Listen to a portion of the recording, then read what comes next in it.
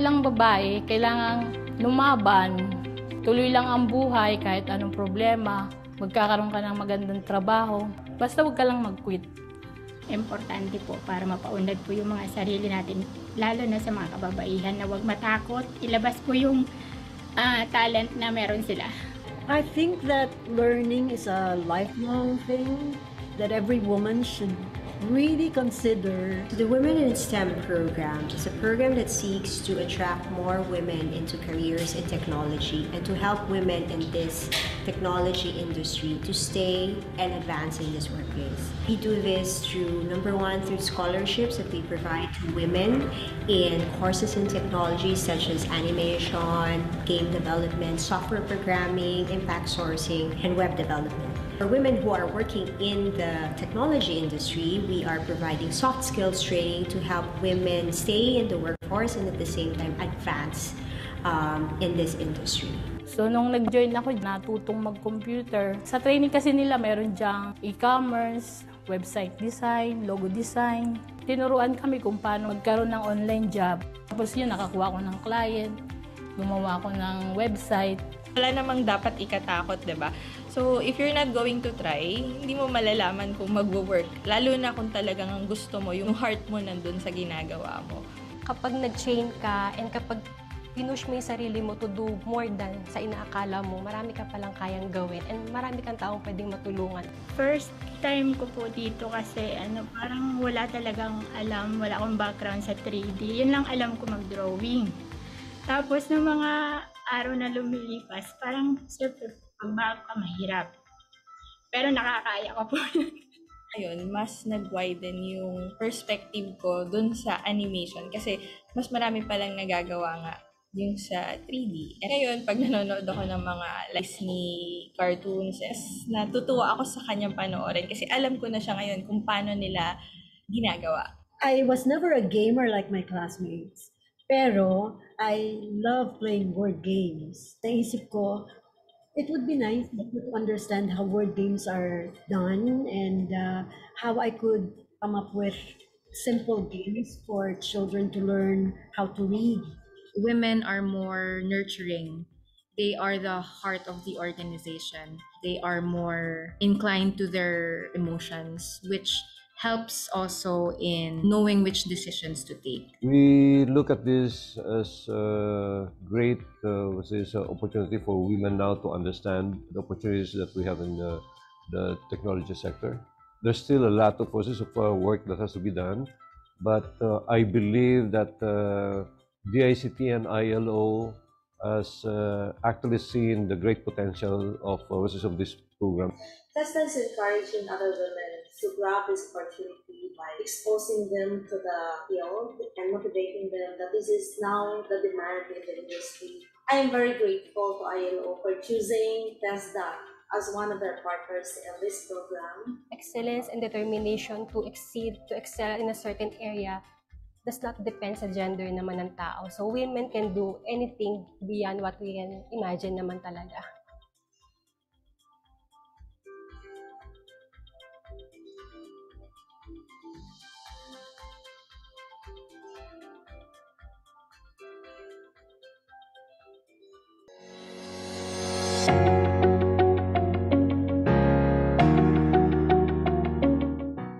The child embodies our ultimate vision, that every Filipino learner will realize their full potential and ultimately reach their biggest dreams, no matter how high, no matter how hard, through quality education.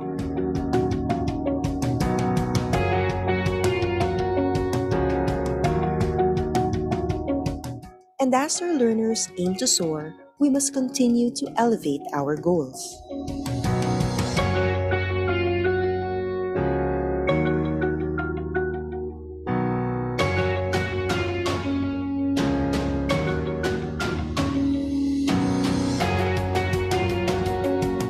Rising, the kite is our emblem of aspiration to deliver the brand of quality in Philippine basic education. The quadrants of the soaring kite symbolize the key reform areas in forwarding this cause, as we embark on this aggressive reform to yield upskilled teachers, well-developed curriculum, improved learning environment, and responsive multi-stakeholder cooperation. Using the colors of our flag, the logo symbolizes our unity and serves as a reminder that it takes a nation to educate a child. Together, we as a nation will have to move forward and gain more momentum so that our vision of quality basic education for all shall take flight.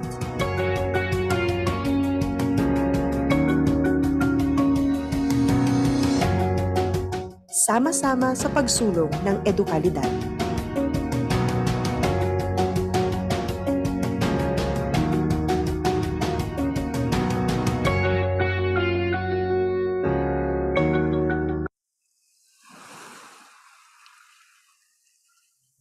Kabisado niya kung paano ilarawan ng dagat. Kulay asul, malalim, malawak. Kinasasabikan niya ang pag-ahon ng tubig alat sa dalampasigan. Kinamamanghaan ang paglubog ng araw sa hangganan. Paghinga ang dulot sa kanya ng kalmadong karagatan. Para siyang hinihele sa musikang gawa ng mga alon.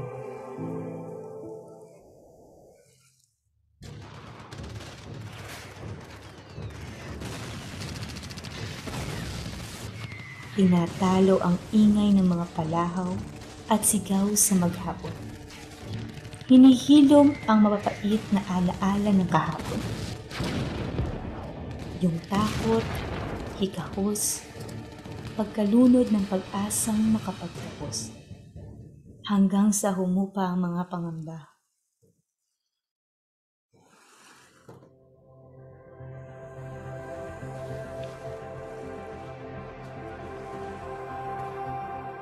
Sumilip muli ang liwanag sa lumubog na isla. Kaya't siya'y lumangoy, umibabaw, sumakay sa pinatibay na bangka. Bit-bit ang mas matibay pang pag-asa.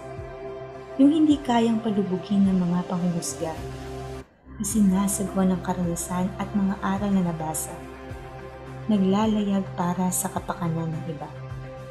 Dumadaong sa pakpang ng katuwiran at tama.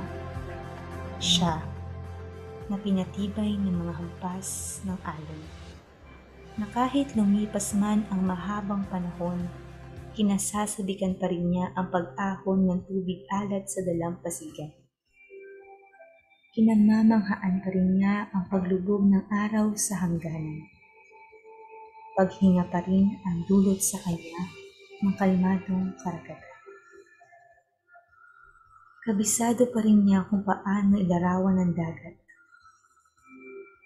Ang ganda ng dagat, no? Kulay asul, malalim, malawak. Kulay asul, simbolo ng kapayapaan laging ng hiling. Malalim, kasing kahulugan ng kanyang mga hangarin. Malawak, tulad ng pang-unawa niya sa anumang siya dagdag. Nakalipas man ang mahabang panahon, kabisado pa rin niya kung paano ilarawan ng dagat ito. Kulay asul, malalim, at malawak.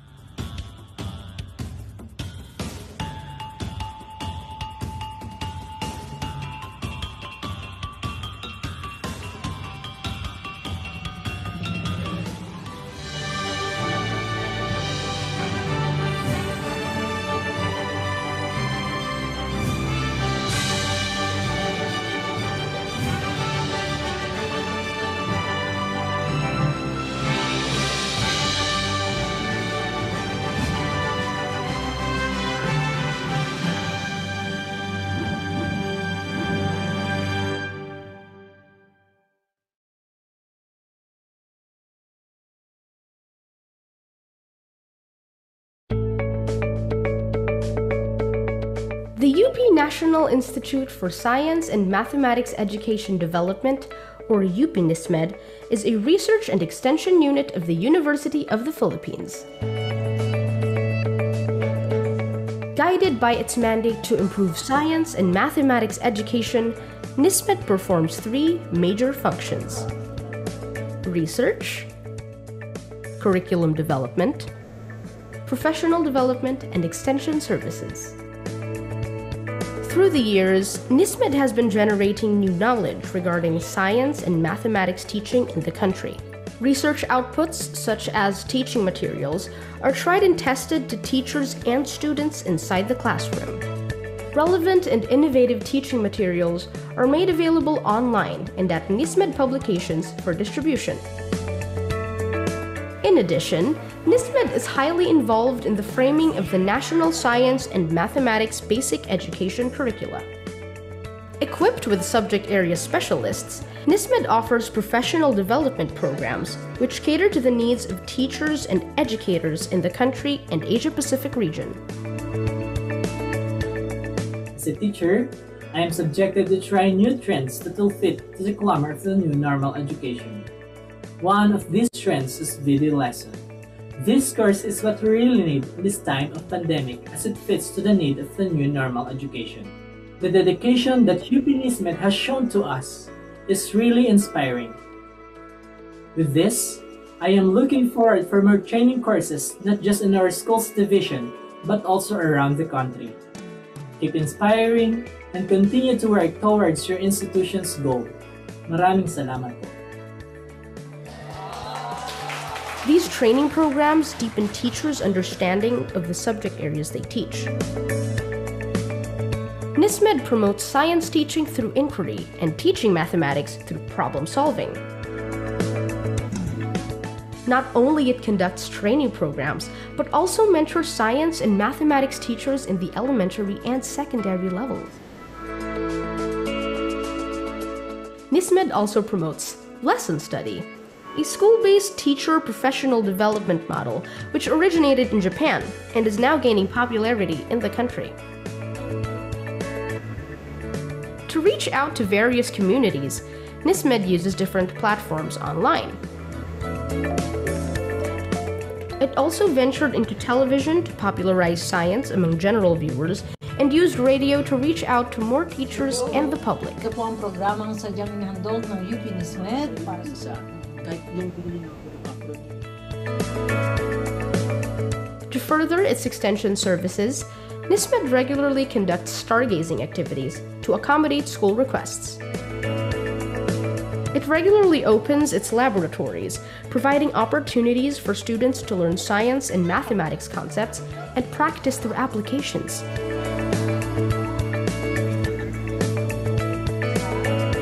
To conduct more effective programs and activities, NISMED partners with both local and international organizations. Committed to excellence, NISMED programs have continuously been achieving awards and recognitions. Since its establishment in 1964, NISMED continues its journey of commitment and service to lead the nation in science and mathematics education. We at NISMED commit to be at the forefront of capacity building, research and innovation for science and mathematics education.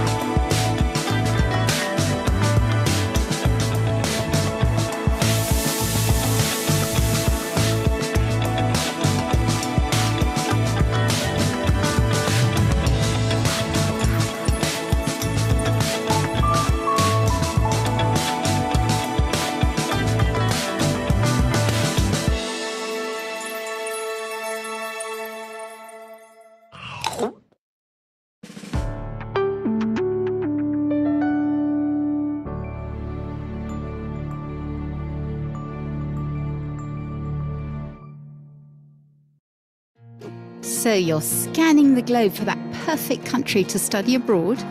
We have just the right place for you. Austria, located in the heart of Europe. It's home to one of the oldest and most vibrant cultures on the continent. But you do wonder how they came up with those lederhosen and dirndl, because Austrians, they wear them all the time. Plus, lots of yodeling. Not. Want some real facts? Here you go. Size, 83,871 square kilometres. Population, 8.7 million. Capital, Vienna. Oh my, so beautiful. Part of the European Union. Of course. So what about studying there now? Austria boasts 70 top-class universities with more than 380,000 students, of which 25% are international students. Its university system is part of the Bologna process, meaning ease of mobility inside the European Union for you and mutual recognition of degrees. Some other goodies. Various programs taught in English, scholarships and research grants, as well as climate award-winning affordable housing for scholarship holders. Austria is internationally renowned for its music and arts programs. Throughout all programs offered, sustainability and environment play a key role. And for your career after graduation, Austria provides state-of-the-art research facilities across the country. Life there? Well, let's put it this way. L'Autriche, 12 points. Vienna traditionally leads the pack of the world's most livable cities. Not necessarily because Austria won the Eurovision Song Contest, high five Conchita, but rather for this country's top public transport, social and economic stability, and a world-class range of cultural activities. Speaking of cultural activities, discover world-famous artworks, spend days and nights at the museum, and explore architecture's finest like nowhere else. Wherever your cultural explorations take you, take it gemütlich. Get together and make new friends. In the mood for a party after that? Your super hip outdoor music festival, the classical music concert, or the, oh my gosh, it's already 9 a.m. in the morning underground club is just around the corner. After a crazy night out, you may want to indulge in a Käsekreiner sausage at the Würstelstand and, oh yeah, a sweet, sweet Apfelstrudel to top it off. Had too much? Then go out, move.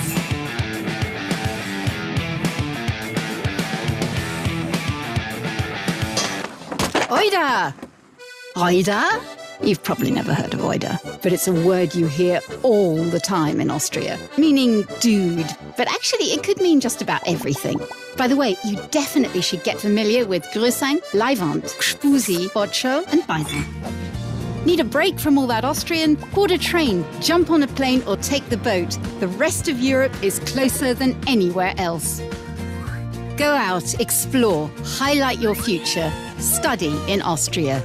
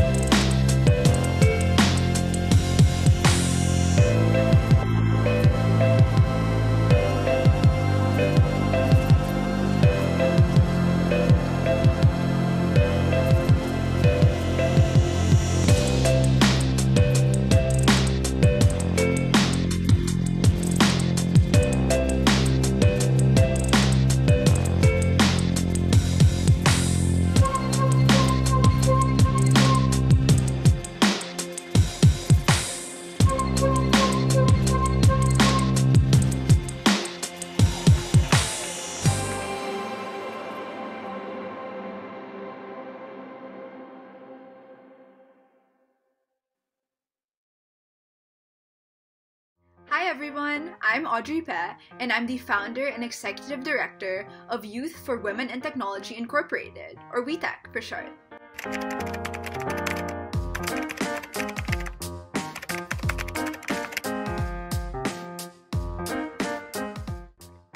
WeTech started as a blog that shared stories of women in tech and how they navigated a field dominated by men. After attending a conference in 2017, I realized that more needed to be done in order to close the gender gap in tech. From there, WeTech became a community organization and hosted various events including WitCon, the first Women in Tech conference for students and by students in the Philippines. With its mission to educate, inspire, and empower the youth to break gender stereotypes and use technology for the betterment of society, WeTech has grown into a non-profit, SEC-registered organization.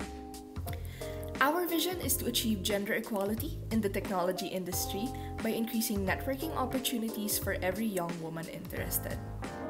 From a simple blog, WeTech has grown into an extremely impactful community. But wait, what does WeTech actually do now? WeTech still continues its blog that is regularly updated with different STEM articles, research outputs, and interviews from women in the field of STEM. We also have our biggest annual event called WitCon, or the Women in Technology Conference. This event exposes students and educators to a wide array of accomplishments and research of Philippine women within the field of technology. But that's not all we do. We also have other major projects such as WeTeach, an outreach program that equips Filipinos with the tools necessary for them to forward their journeys in tech. WeTalks, a series of talks that center around women using tech to achieve the UN Sustainable Development Goals. Roadshow, a series of campus visits consisting of career talks and forums on the state of tech in the country. An online tech camp, a camp for young Filipino students to participate in various STEM workshops and forums, and many, many more. Impacting hundreds of lives, we have been recognized for our efforts to advance gender equality in the field of technology and STEM as a whole. From Manila to the rest of the world, WeTech began expanding its chapters in 2019.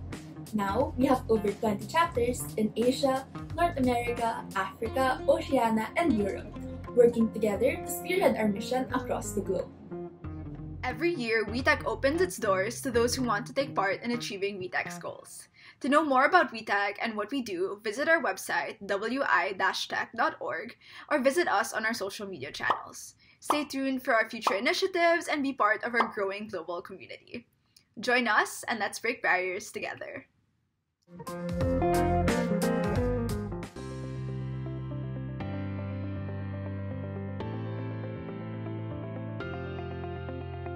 Before we start the program, let us have a moment of silence to pray for world peace and also in solidarity with all peace-loving citizens of the world.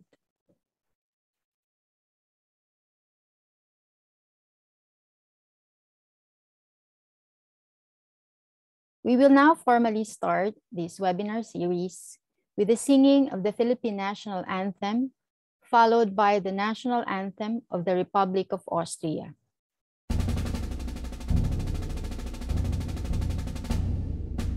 Bayang mabiliw, pelas ng silanganan, alam ng puso, sa dibdib mo'y buhay. Lupang hinirang, duyan ka ng magiting, sa manlulupi, di ka pasisihin, sa dagat at bundok, sa simoy at sa langit mong bukaw, may nilagang tula at awit sa paglayang minamahal, ang kislat ng watawat mo'y tagumpay na nagnidinig, ang bituin at araw niya kailan pa may di magdidinig,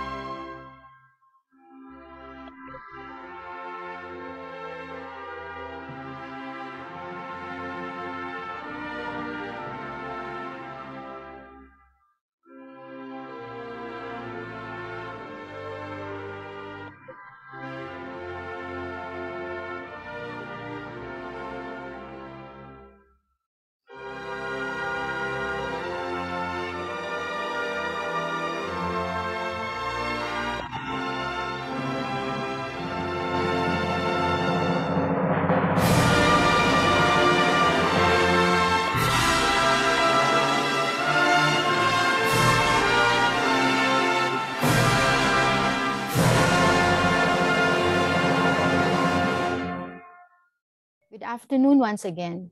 Welcome to the Women in STEAM Careers webinar series launch with the theme Celebrating Women and Girls in Science, Technology, Engineering, Arts and Culture, and Mathematics. I am Helen Catalan of the University of the Philippines, National Institute for Science and Mathematics Education Development, or UP NISMED, and I will be your host for this afternoon's event. This webinar series is an initiative of the Austrian Embassy in Manila in partnership with the International Labor Organization, Department of Education, the National Institute for Science and Mathematics Education Development, and the Youth for Women in Technology Incorporated. As this webinar series is in observance of the UN International Day of Women and Girls in Science, it is only fitting that we begin with a message from a staunch advocate of women and girls' empowerment. To give her welcome remarks, let us all listen to the Austrian Ambassador to the Philippines, Her Excellency, Ambassador Bita Rasoulian. Pleasant afternoon to you all. The future of work is constantly evolving. Especially in the midst of a pandemic, jobs are being modified and new ones created, many of them requiring knowledge and skills in science, technology, engineering, and mathematics, the so-called STEM disciplines. Disciplines which help cultivate skills such as problem solving and innovation. But sadly, girls are still today not given the same opportunities in these fields, which are traditionally highly male-dominated. The She Figures report, the main source of European comparable statistics of gender balance in science, shows that the number of women studying and pursuing a career in research is slowly growing in Europe. Still, women remain significantly underrepresented in specific fields such as information and communications technology and engineering, and their potential is not fully recognized or valued. This points to the persistence of gender stereotypes in STEM disciplines. Worldwide, there's a growing demand in the labor market for graduates of STEM subjects, also in Austria.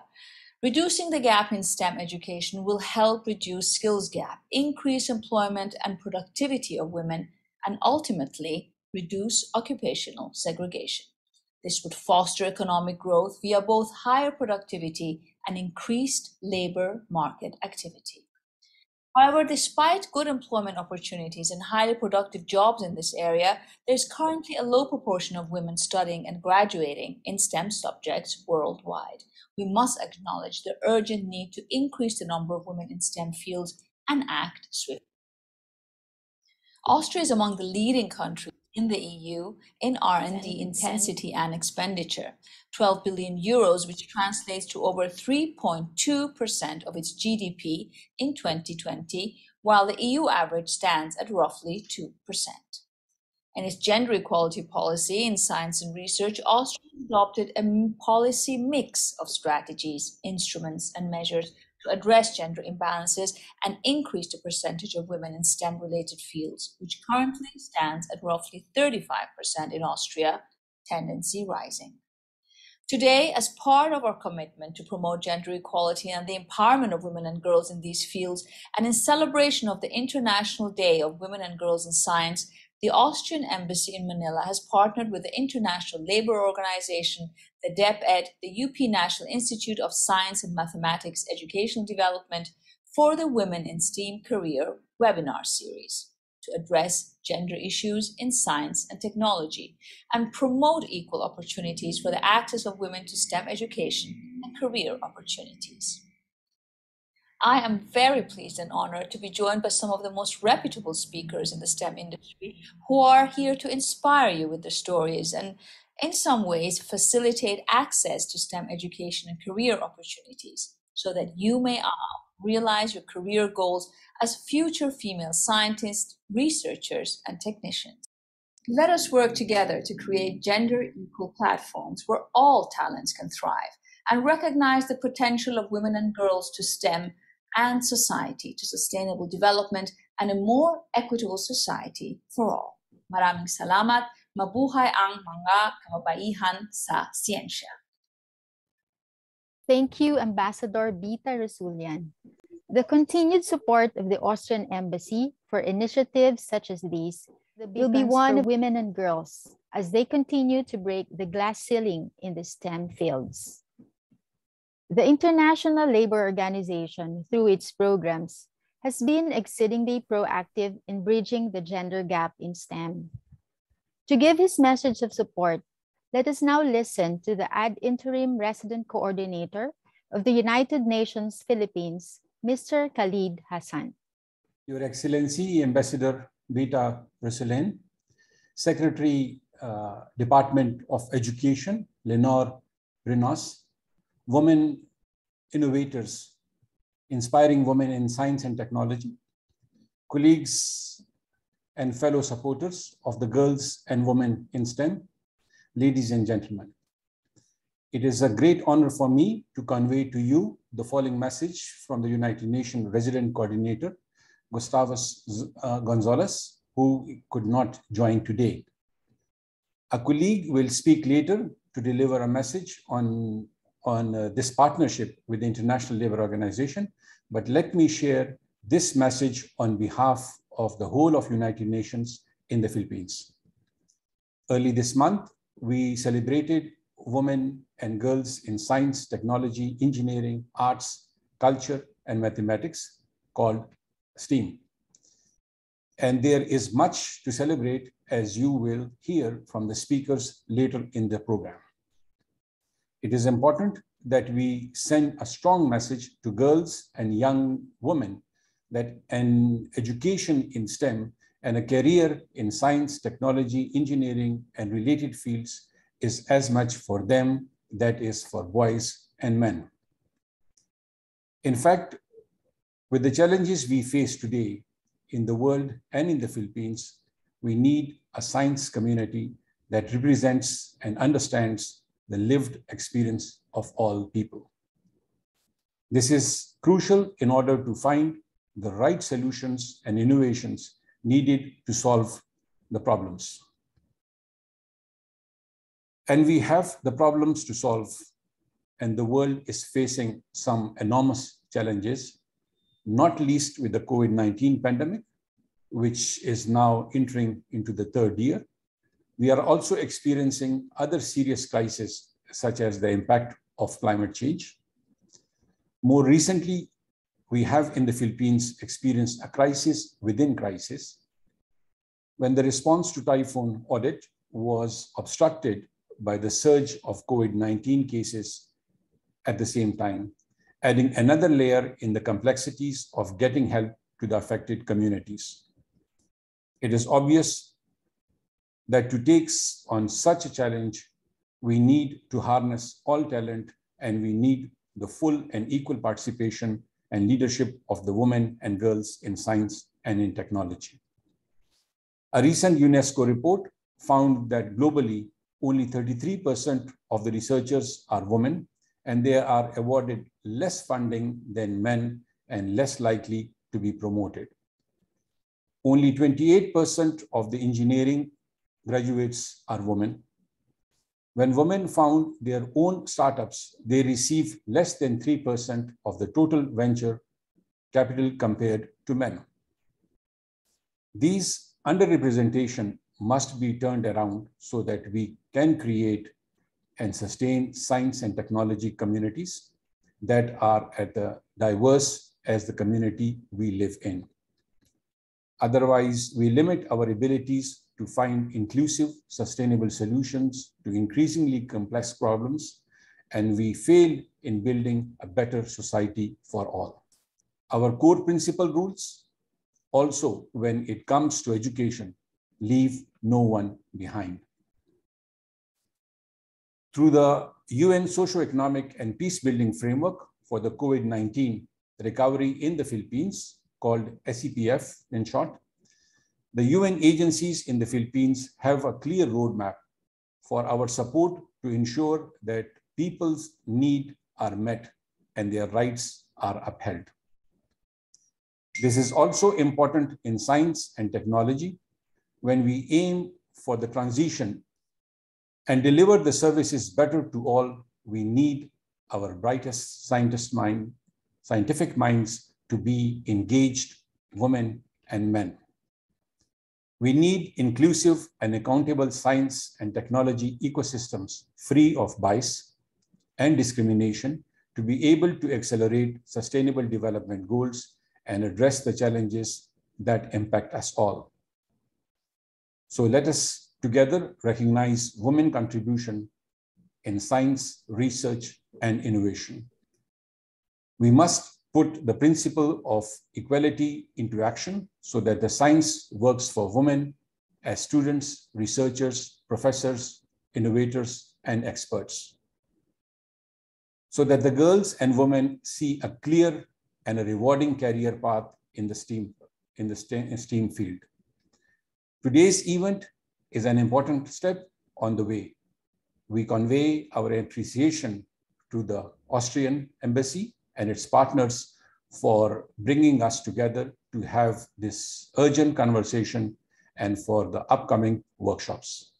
I wish you a successful learning and exchange of ideas. Thank you. Salamat po.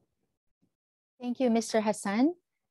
As the participation of women in the nation's economy is an important driver of economic growth, the ILO support to initiatives such as this is an important one, as it underlines the significant role women and girls play in the STEAM landscape. We are pleased to have with us the Senior Skills Specialist of this Regional Office for Asia and the Pacific to give the message of support on behalf of the ILO Country Director. Let us warmly welcome Ms. Akiko Sakamoto. Secretary Leonor Briones in Education, Secretary Fortunato de la Pena of Department of Science and Technology, and Her Excellency Ambassador Bita Rasoulian of Austrian Embassy, Manila, Executive Director Sherio Monderula of University of Philippines, National Institute for Science and Mass Education, distinguished guests and scientists from the Philippines, Dr. Toneto Tanchuling, Dr. Chona Abeledo, and from Austria, Trine Eva Schneider. Officers and members of Women in Tech, YTech, teachers and students from DepEd and TESTA, ladies and gentlemen, magandang hapon. ILO recognizes the crucial role of women and girls, not only in the world of work, but in our society. We celebrate them as we mark the UN International Day of Women and Girls in Science, and soon International Women's Day. We are most grateful to our Austrian Embassy for this partnership.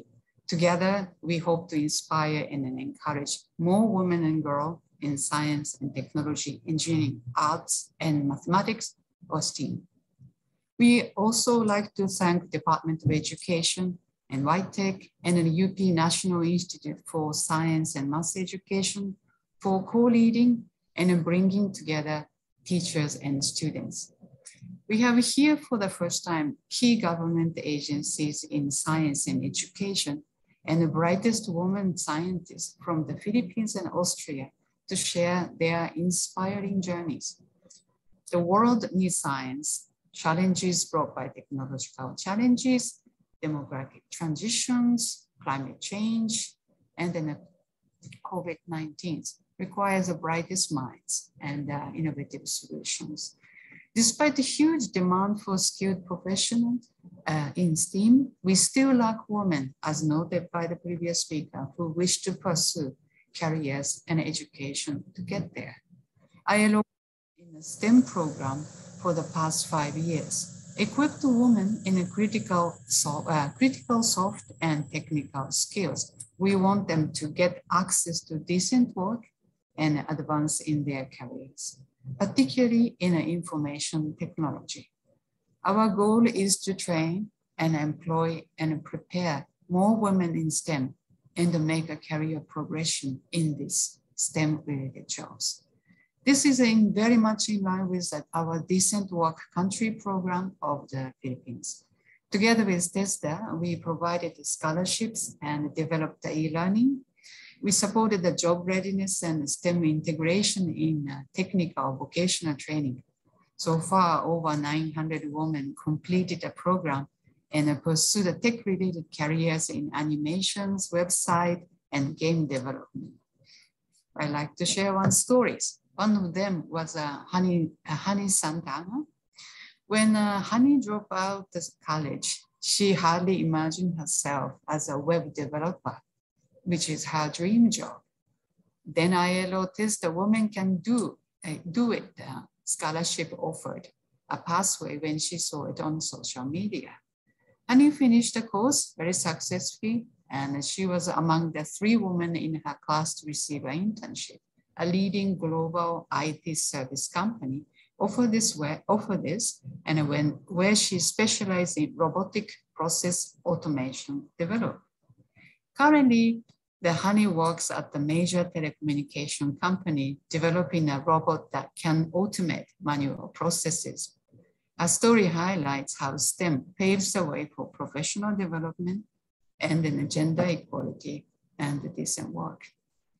The Austrian embassy came across Honey's story online, and in our work on a woman in STEM, we are once again grateful for this collaboration. This is a step to close the gender gap and to prepare women and girls for the future of work. We urge more international collaboration to seize opportunity in STEM. Every woman and girl in this room has potential. May this inspire and encourage many of you. Science and gender equalities are vital for the human-centered recovery from COVID. We need to make education for all and a decent work for all a reality.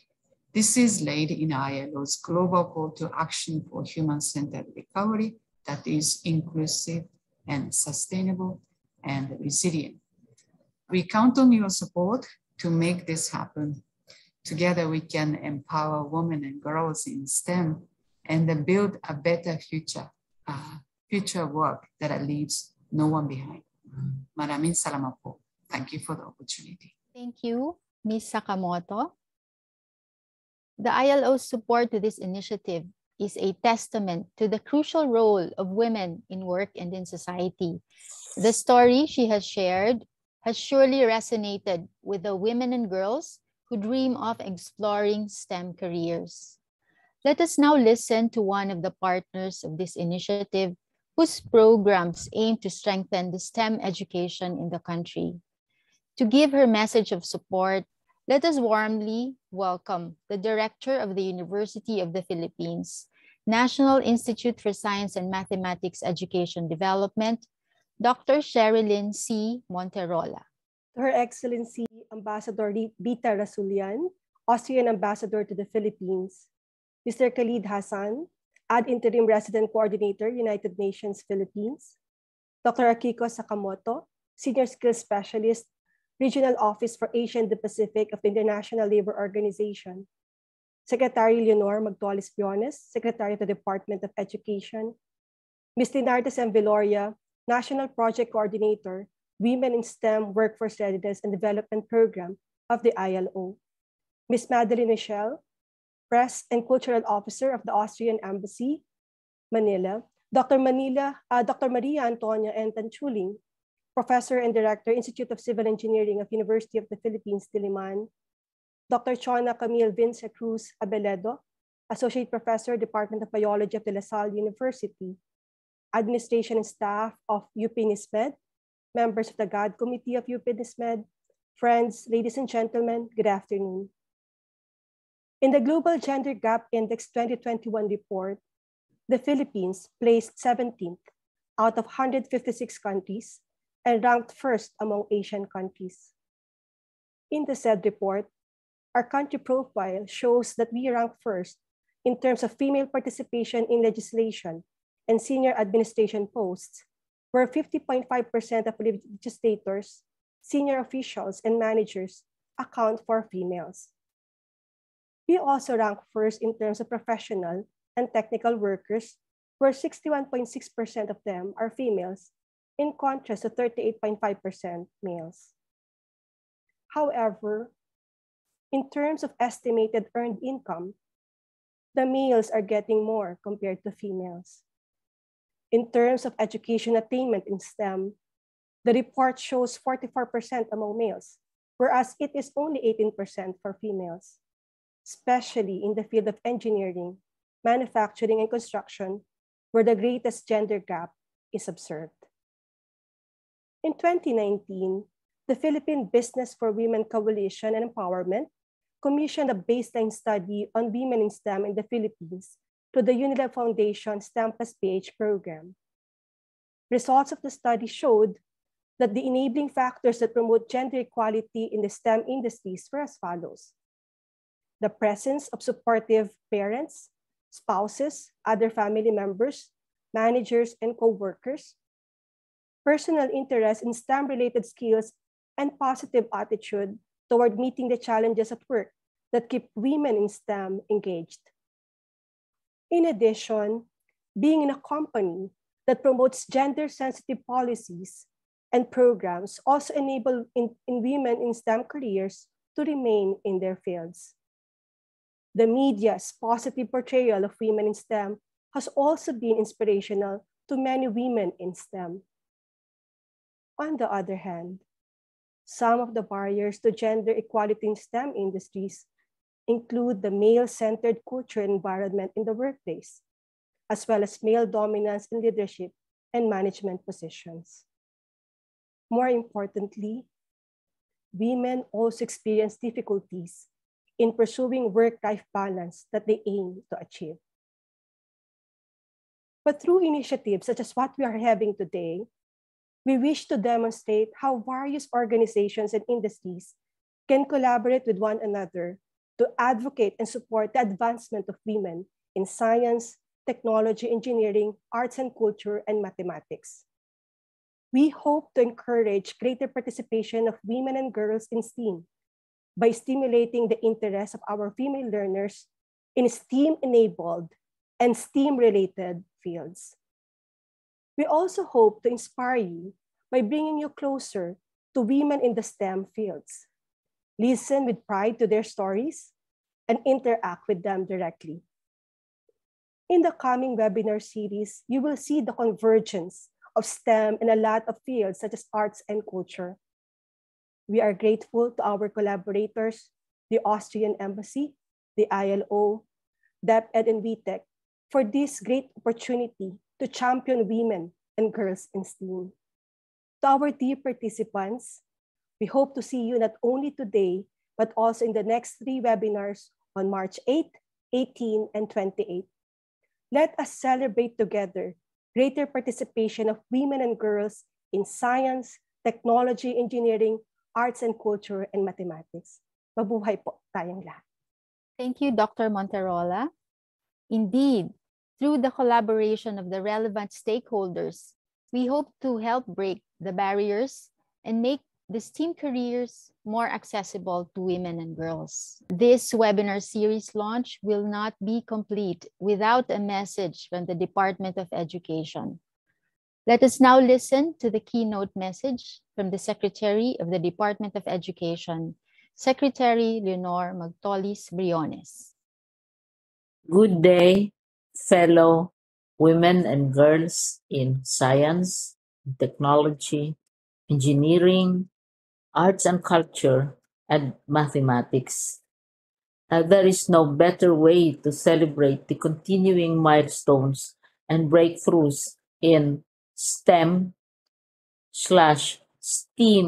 education, except to acknowledge and empower women even more, especially the marginalized sectors of society, in an ever modern and integrated global village. The Department of Education is proud to continue advocating and advancing the cause of women empowerment, as we firmly believe that for the world to become a better place for everyone, women should take an active and co-equal role with women. Historically, before our conquerors landed on our shores, women always had equal, if not even more, even greater leadership roles in Philippine society. They were queens, they were warriors, They were priestesses, they were healers, and they were also artists, even as they were mothers and nurturers. And so we have the STEM program, for example, which is a teaching philosophy that integrates the four disciplines of science, technology, engineering, and mathematics together into a single cross-disciplinary program, which offers instructions in real-world applications and teaching methods. This means STEM uses the integration of the four disciplines in solving real, current, and urgent problems of society. At the core of STEM are real world applications. But at the same time, STEAM, as in STEAM, is an educational approach to learning that uses science, technology, engineering, the arts, and mathematics as access points for guiding student inquiry, dialogue, and critical thinking. Albert Einstein has once stated that, quote, after a certain high level of technical skill is achieved, science and art tend to coalesce in aesthetics, plasticity, and form. The greatest scientists are always artists as well.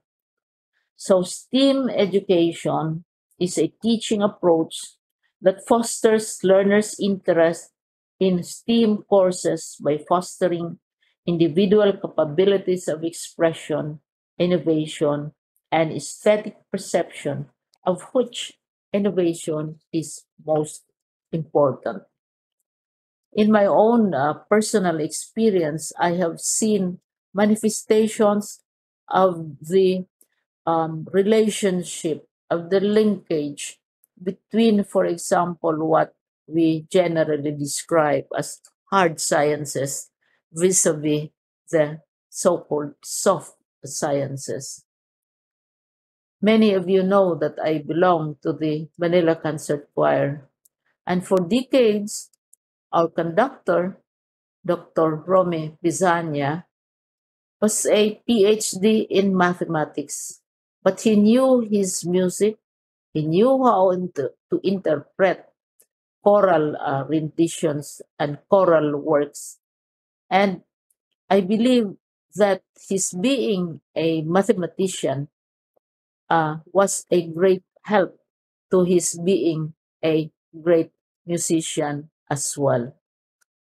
According to S.S. Rupert in his book, Critical Evidence, how does the art benefit student achievement, as cited by Dina Azadi in her article, Arts in Science Education? And probably this explains why in many universities, arts and sciences are always blended and never separated. What students learn in the arts help them master other subjects, such as reading, mathematics, or social studies. Students who participate in arts learning experiences often improve their achievement in other realms of learning and life. It also says that multiple studies confirm the findings that students who take music classes in high school are more likely to score higher on standardized mathematics tests. I already mentioned our choral conductor in Manila Concert Choir. There was a time when our accompanist was an engineer, was taking his PhD in mathematics, but was a very good and excellent pianist as well. And one of the complaints for example, of our conductor always is, you should know how to count, because music is also about counting notes, counting time, counting rhythms, and so on. And musical training in rhythm emphasizes proportions, patterns, and ratios expressed as mathematical relations. And so the arts nurture a motivation to learn by emphasizing active engagement, disciplined and sustained attention, persistence, and risk taking, among other competencies. I know, for example, that the former dean of the College of Music of one of our great universities, which is the University of Santo Tomas, is not only a PhD, but he's also a PhD in mathematics as well. And he is a first-rate performing pianist. And I have watched him perform 4 Rachmaninoff concertos for 2 hours and with not a single note in error. And that is perhaps due to his training also in mathematics, in rhythm, in counting, and in keeping oneself on track with the requirements of music. And so there are also properly documented indigenous knowledge systems and practices on science in the Philippines. And it therefore makes me very happy and excited that more and more women are entering in what used to be male-dominated areas of science and engineering. We in the Philippines are very fortunate in that we never prohibited our girls from going into areas of activities where men are also active, mainly science and mathematics.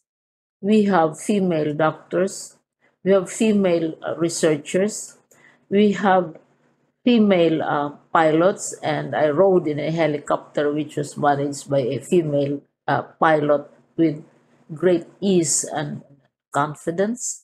And of course, female musicians who happen to be mathematicians as well.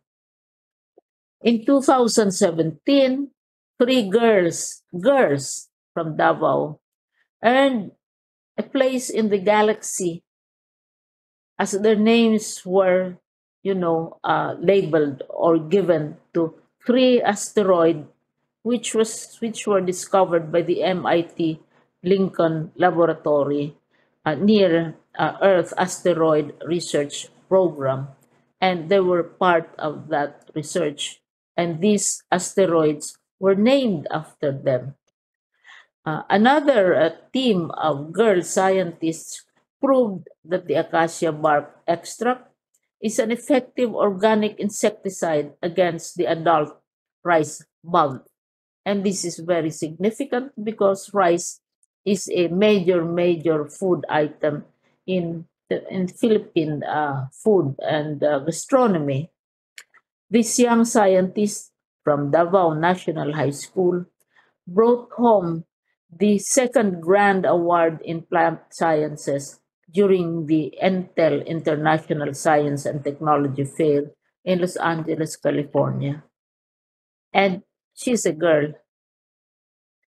The advancement of STEAM education in the Philippines is immensely significant, therefore.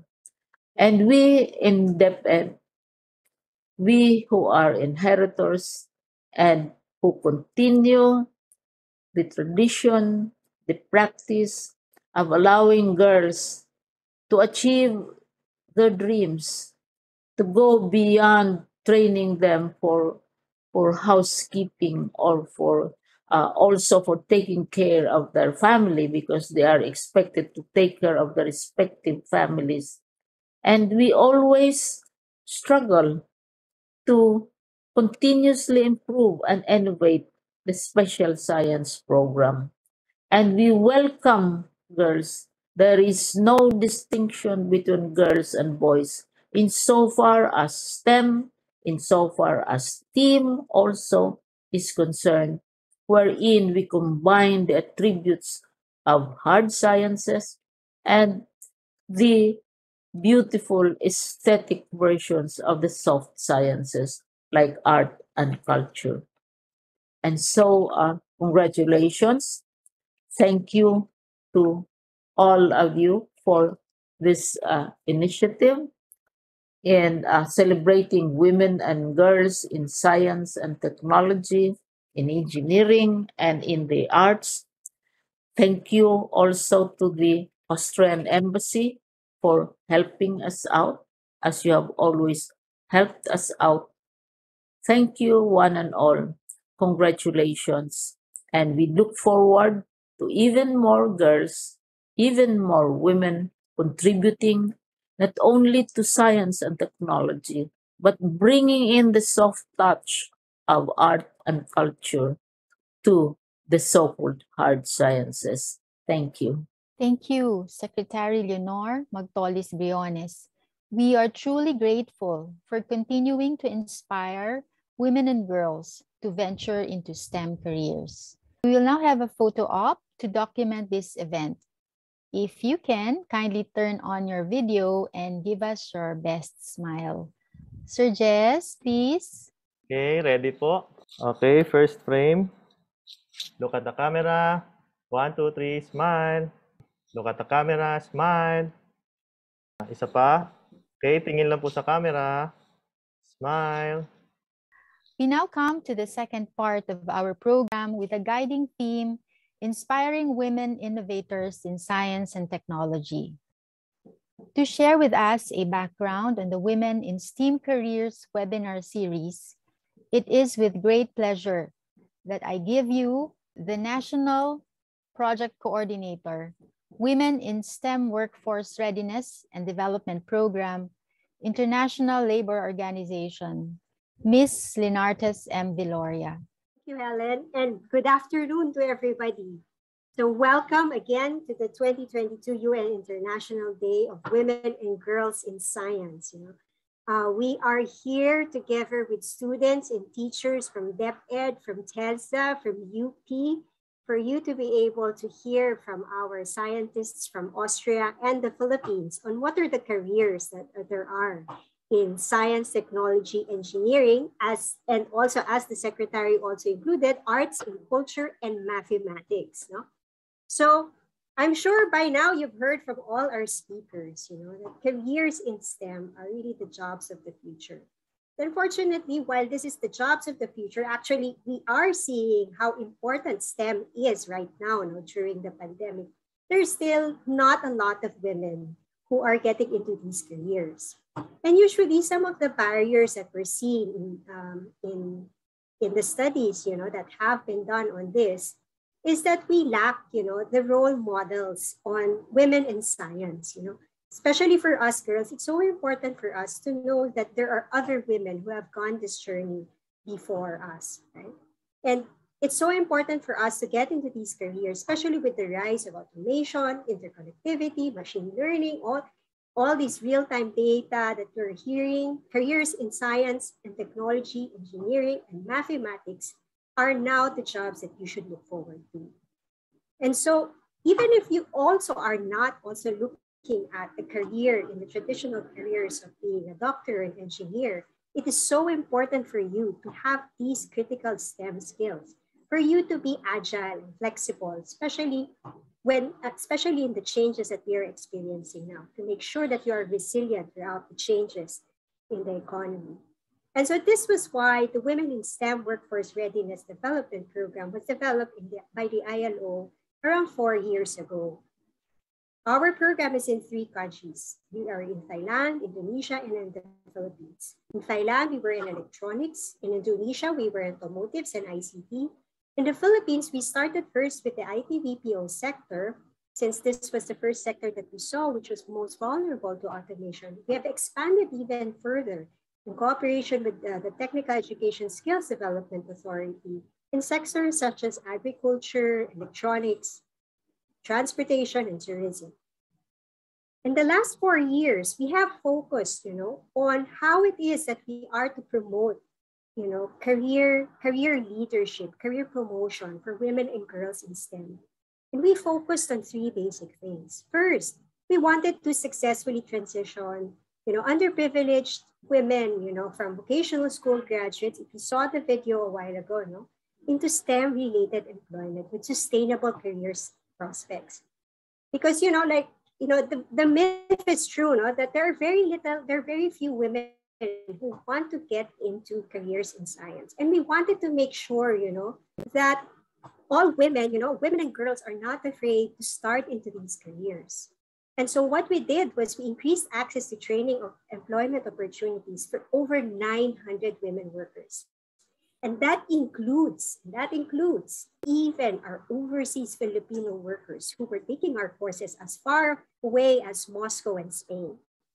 Second, because we wanted also them to prepare them for employment, we designed with TESDA online job readiness trainings. And actually, you can see that, on the TESDA online program, wherein we provided, a job and e-learning course on job readiness. How do you prepare for a job, in industries in STEM-related occupations?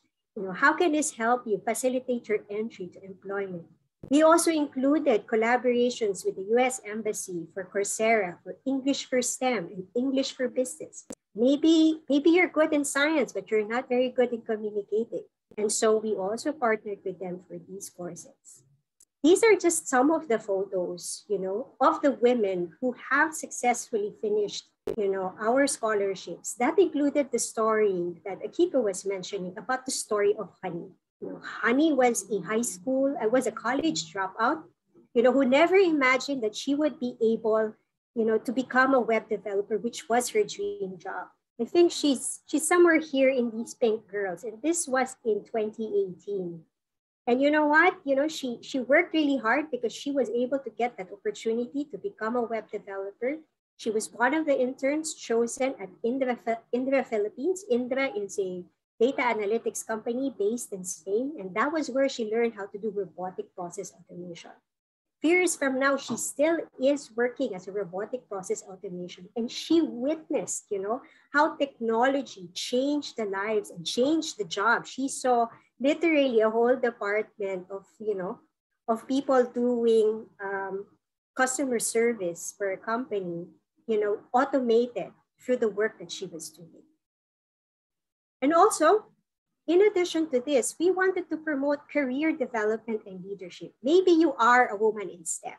Maybe you are an engineer. Maybe you are a doctor. Maybe you are a professor at the College of Education in Science, Technology, Engineering, and Mathematics. What kind of skills do you need? What kind of skills do you need to be able to advance in the workplace and become role models of people working in your company or in your university? And so we provided enterprise-based learning opportunities on critical soft skills and peer training for women in STEM-related industries.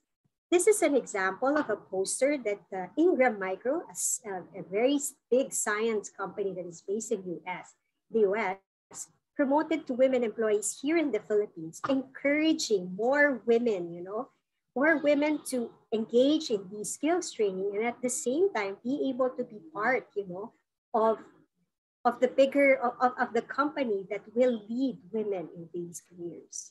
These are just some of the photos, of the women who have gone through these programs. These are engineers from IBM, from Accenture, from Point West, from HSBC, all of them, all of them were interested. How is it that I would be able to stay competitive in this industry to soft skills? And when the pandemic happened, it was not a reason for us to stop. We shifted to an online soft skills training program wherein it was a way for us to engage with more women across the country, And in fact, we even went up to Indonesia online, of course, wherein we were able to provide this training to women who were needing this training for soft skills. So these are just some of the partner companies that we have worked with in the past 4 years. Women engineers, women technicians, who have participated in this program. And finally, we wanted to increase access, to training opportunities for women to advance in the workplace. We wanted to create that enabling environment so that we can continue these training programs that we are having. And this is why we are partners with DepEd, with the UP National Institute for Science, Mathematics Education, and also the Austrian Embassy. one of the things we did was we organized the STEM for Workforce Readiness Technical Working Group. We wanted to bring all the different government agencies concerned in promoting science, technology, engineering, and mathematics to ensure that we are provided with that access, so that we are provided with, the policies needed for workforce readiness. We developed an e-learning course on integrating STEM with TESTA, and Dr. Cheryl was very instrumental in making this possible, to mainstream appreciation, not only for learners, but also as teachers as well, right? I mean, we may emphasize this for our teachers, but for our students, but if we don't also provide them with the capacity to teach this, especially now that we are doing this online, we need the right pedagogies to be able to convey this message across.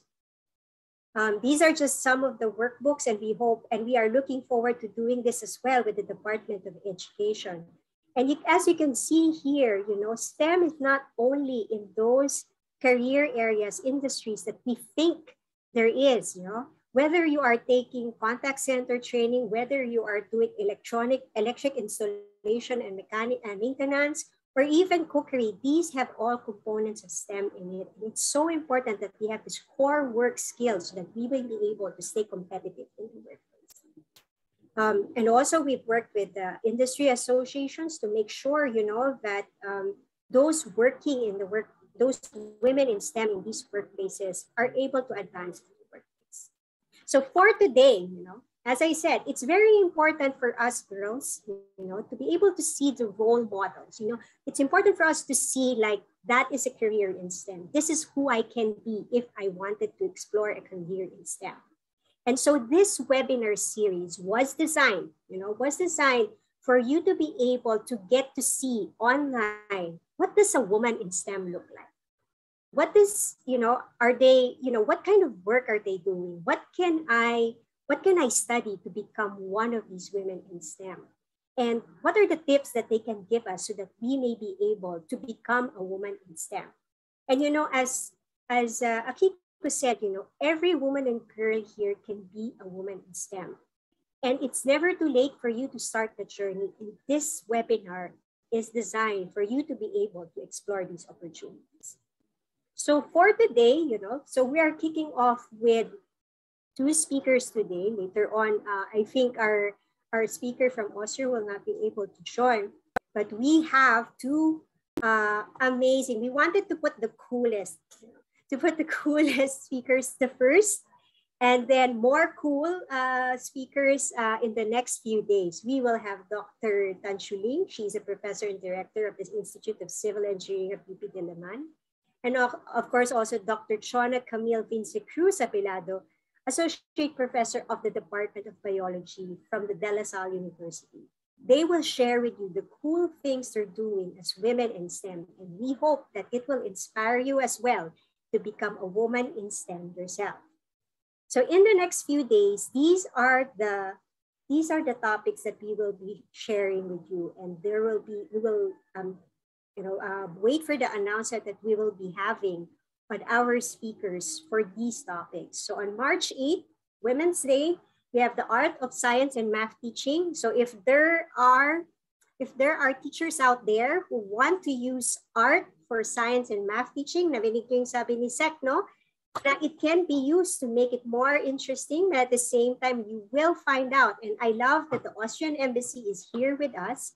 For those who are aware of the sound of music and also are aware how it's so important for them, how important arts and culture is important to them, and how they find, the great combination of science and math and arts and culture. So I hope you also attend this Art of Science and Math teaching. This is for our teachers so that you would be able to bring to your classroom, more interesting ways of making science and math teaching more interesting to your students. On March 18, we have Full Steam Ahead, Inspiring Women in Science, Technology, Arts, and Culture and Mathematics. So we have invited 2 Filipinos who are combining technology and the arts. And from Austria, they are bringing, Das Electronica. You will see later, it's a fair that combines electronics, arts, and science. So something that you would not want to miss. And finally, women in STEM leadership, leaders for a post-COVID world. I'm sure you have been seeing the news how women have stepped up, especially for a lot of science research that has been happening during COVID-19. We know, for instance, that the vaccine for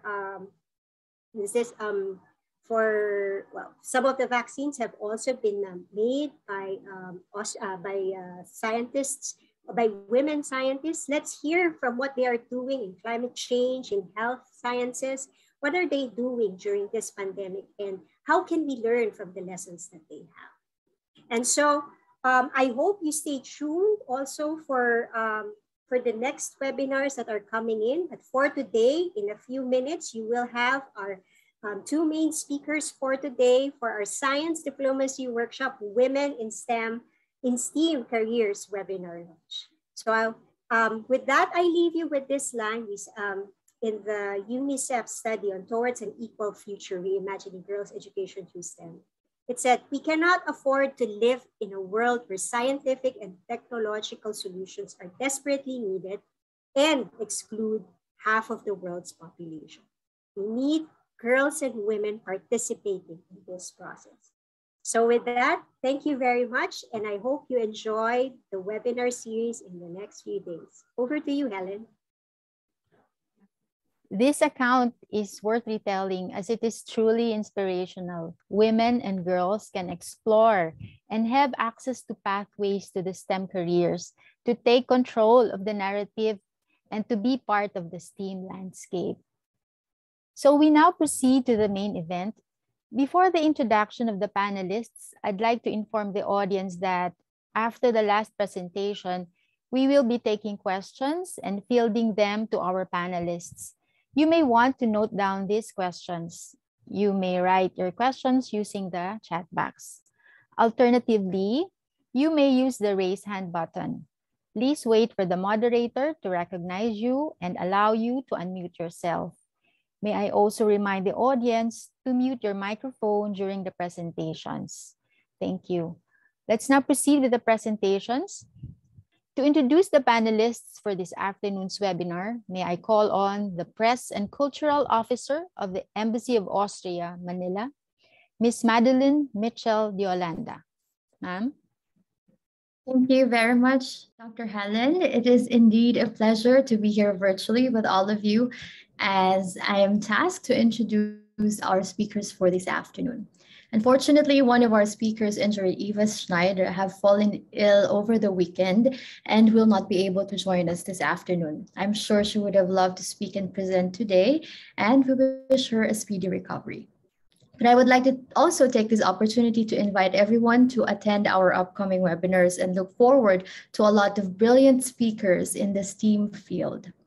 Moving forward, I am honored to introduce one of our speakers, Dr. Maria Antonia Tanchuling. Dr. Maria Antonia Tanchuling is a professor of the UP College of Engineering and is the current director of the Institute of Civil Engineering, the first female to hold the position since the Civil Engineering program was established in 1910. She is the former coordinator of the Environmental Engineering Graduate Program of the UP College of Engineering.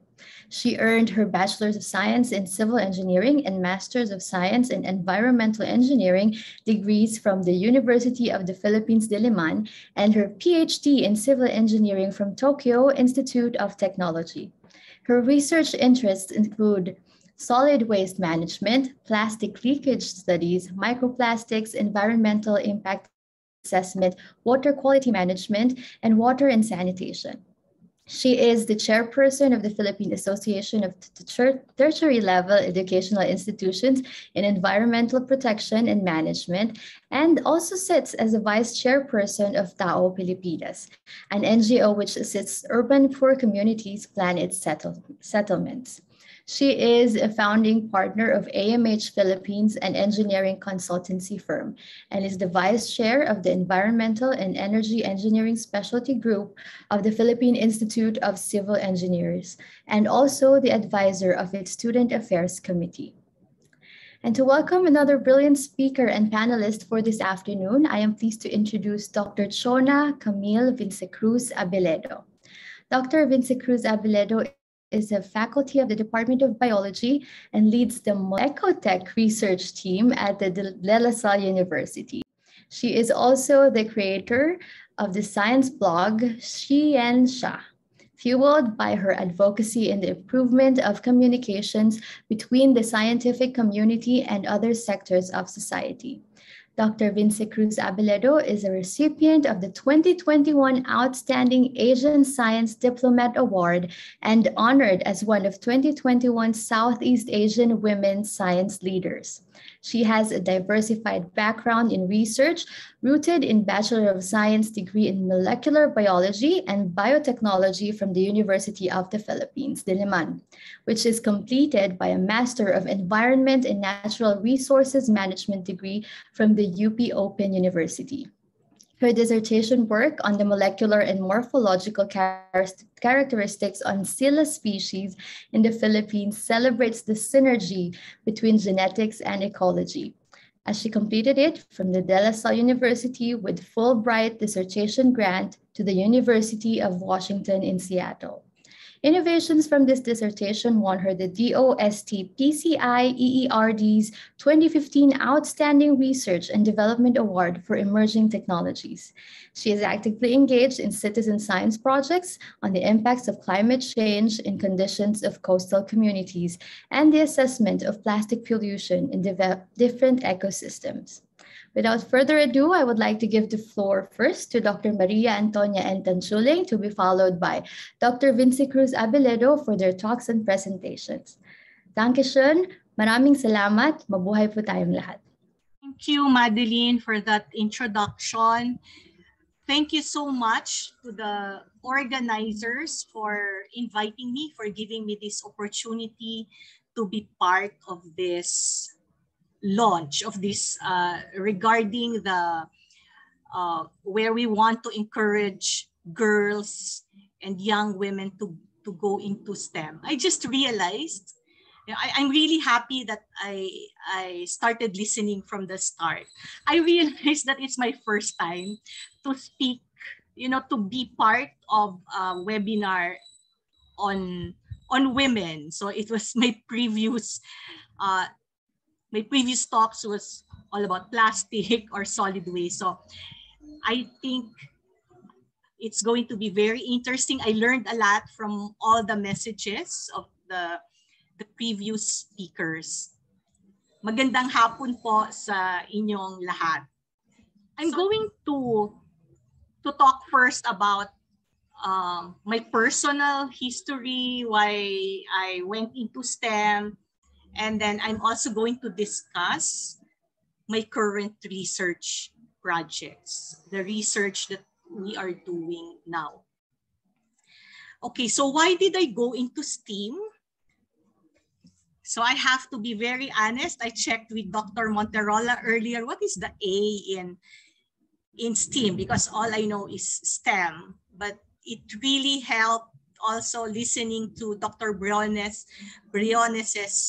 talk, so that helped me understand what the A is for. Akala ko lang kasi hot, no? Steaming hot. Pwede rin. Anyway, so if I may share, I can identify 4 factors which influenced me to go into STEAM. First is family.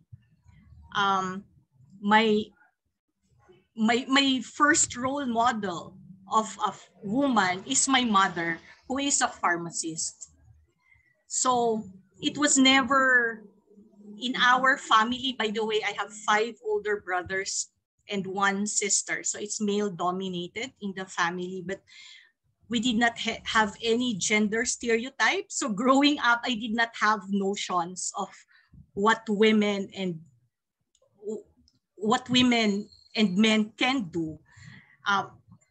For us, it was all what humans can do. So there was no division between the genders. My father is a mining engineer, and he was equally supportive, of course, of whatever for him and for my parents, whatever career would make us happy, they would support it. Second is that because my father is a mining engineer, we grew up in mining towns. So in the beginning, I think when the Americans started the big mining activities in the Philippines, they had to put up communities to encourage the engineers to bring their families there. So at a very early age, because I was born there, and at a very early age, that was my exposure. All the engineering processes I was exposed to. Like, I remember my father bringing me to an open pit mine. I don't know how many of you have seen an open pit mine, but at that time I thought I was being brought to a playground because I can see the huge heavy equipment, the huge trucks. But if you look at them down below, they look like toys. So also I would see at a very young age, like how gold can be extracted from rocks. So it was like a natural, the exposure was there. And number 3 is a personal interest in mathematics. So I think this would validate what Dr. Monterola was saying earlier in her message, that studies show that it's really the family support that is the main driver for girls to go into STEAM, as well as personal inclinations. So I had this inclination. I wouldn't say, especially when I went into college, I wouldn't say I'm really good in mathematics, but it was interesting and I enjoyed solving the problems. And number 4 also is a desire to solve the pressing problems of humanity, which can be solved by engineering measures, such as, especially for me, until now, unfortunately, we still have a huge portion of our population having no access to potable water supply. So these are the drivers that encouraged me to go into this career. So my current job now, as what was said in my introduction, I'm a professor. Also, I think it's first female professor at the Civil and Environmental Engineering. And yeah, the current director and the founding engineer of AMH Philippines, a researcher, as well as a board member of TAO Pilipinas, because I really like working with communities and using engineering to be able to improve their conditions. So now I will share with you a bit about my research interests, as was also explained in the introduction. So it's all about solid waste management, plastic waste management, and water and sanitation. So now if I may go into more detail, I'll start with our work on plastic waste management. I think you've heard of this report that there are around as much as 2.7 million tons of plastics are estimated to be leaked to the oceans. It's estimated amount being leaked to oceans every year. So this paper was published in April 2021, and they identified the rivers which contribute the plastics to the oceans, and topping these rivers are 7 rivers from the Philippines. So it is indeed a global problem, but more so in the Philippines. So this is something that we need to address. So in 2 years ago, in 2020, this is our main output during the pandemic. We developed the plastic flow in the Philippines. Like, we wanted to know how much we are consuming and where each part is, how much is being recycled or how much is being leaked to the environment. So from our analysis, we see that we're consuming around 2.1 million tons of plastics, but only 9% of these are being recycled. So these are mostly just the hard plastics. These are mostly just your PET bottles and your rigid plastics. And we don't recycle much the film plastics, the sachets. These are the problematic plastics.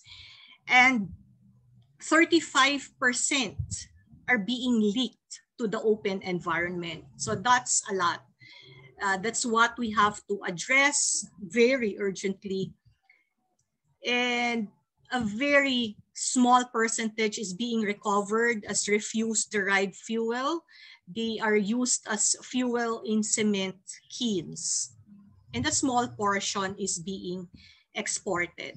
So because of all of these studies, there are so many opportunities. Because of the urgency also, there are many opportunities and need at the same time to study this situation and look for solutions. Now, one aspect, one additional impact of plastic pollution are microplastics, is the pollution from microplastics. So what are microplastics? These are the plastics which are, well, technically they're being defined as those that are sized 5 millimeters or less. So they are the byproduct of the degradation of the bigger plastics. For example, we throw away our candy wrapper in the river or even anywhere, somehow it ends up in a body of water, and then it gets degraded through UV radiation, through mechanical abrasion, and then eventually they will be ingested by our marine animals, and then that's how they can end up in the food chain. So we are also doing studies on microplastics. So one of that studies is presented, and it's now part of a book chapter. Maybe you can access it. But the title of our work is Microplastics Occurrence in Surface Waters and Sediments. And here we share the results of our studies of the microplastics found in river mouths draining to Manila Bay. So we looked at 5 rivers draining to Manila Bay and 2 rivers draining to Laguna de Bay. So here we see the amount of microplastics that are found in surface water and in sediments. So you can see there a huge amount. And of course, this is also affected by the hydrodynamics of Manila Bay, where it would take, there's a retention time, you know, for the plastics to be flushed out. So those are results of our studies. Now, a DOST project that we are finishing now, it's called IWASTO. It stands for Integrated Waste Analysis, Survey, and Technological Options. This is part of the I Am for Manila Bay program, which is our effort, our contribution for the rehabilitation of Manila Bay. But for our part, we're trying to look at the solving, because there are 2 main pollutants of Manila Bay. This is coming from the sewage and coming from the solid waste. So for our project, we're tackling the problem of solid waste management upstream, meaning we'd like to see how the communities are doing it. So I hope you visit our Facebook. There's supposed to be a link here, but I'll just use the poster to show you the features of our project. But I hope you like our Facebook page there, Project IWASTO. So in Project IWASTO, So it's a 2-year project that we're extending for 3 months. There are so many challenges brought about by the pandemic. No, our field work is limited. But anyway, we carried on and we were able to get a 3-month extension. So we're supposed to finish in April. So in Project Iwasto, we'd like to come up with, first, we'd like to characterize the waste management practices, and other environmental, social, economic, and technical considerations that are in the communities, and then from there, establish and waste utilization technologies which can address the solid waste management problem. So we are tackling the problem on biodegradable waste. So we have composters and also biodigesters. And for plastics, we'd like to process the failed plastics. So we have plastic densifiers. The technologies were developed by DOST, so we're not doing it from zero. We're just deploying it in the communities and making sure that the communities have a buy-in for the technologies, because we have observed that many technologies are not being used by communities, maybe, and that's what we are looking at. What's wrong? What went wrong? So we'd like to have more participation for communities to ensure that the use of these technologies are successful. So for this, we have 3 partner barangays, for 1 in Manila, 1 in Navotas, and 1 in Malabon. We will be happy to share with you the results, no, when the time comes. And of course, it's our, again, I'd like to advertise our Facebook. You can also see the updates there. And all of this, we need also policy support. And that's why we're looking at specifically revising the solid waste management plan, and also the checklist for the local government units in evaluating their solid waste management system. So for that, we're working closely with the national government agencies. And as I've said, community involvement is very important. So that's why we have a strong community development component also. And because this is our framework, we believe that we have to tackle the problems upstream. We cannot solve the plastic problem with the cleanups, even if we do it every day. We need to tackle it upstream in a scientific way. So these are just some of the photos. And by the way, one component also is the development of a mobile app. I was reminded, by our next speaker is a citizen science expert, and so we'd like to use citizen science in involving the citizens for waste management, and also a database which the local governments can use, which the public can use to access our waste data, because we believe that an informed citizenry would bring about vigilance, regarding waste management. So again, we'd also like to invite you, maybe we can partner with NISMED when we want to popularize this app. And of course, we need your comments, your reviews, to further improve our project. So that's Project Iwasto. Okay, in many of the local government units that we are working with, we prepare waste flow diagrams, such as this one. This is from Nairobi. These tools have already been developed because we want to standardize data regarding waste management. So it's called WasteWise Cities tool. Here we can quantify the wastes, the types of waste, and where are they going. So in this way, we have data to use to base our policies on. But this is also useful for monitoring. So this is a tool that the local government units will find useful. If we really want to, let's say, improve our recycling, we need to have numbers that are, again, based on evidence, based on scientific data. So here we really want to promote policies that have solid basis. The numbers here are actually SDG indicators, because we need to collect those data also. How much recovery rate are we having? And there's a special parameter for food waste, and also the amount of waste that are going to managed landfills. And then, so we're doing a lot of stuff like that.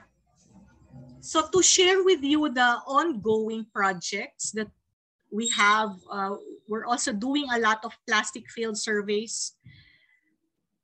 So if you are, maybe if you ask me, one thing that I really enjoy with being an environmental engineer is being out there in the field.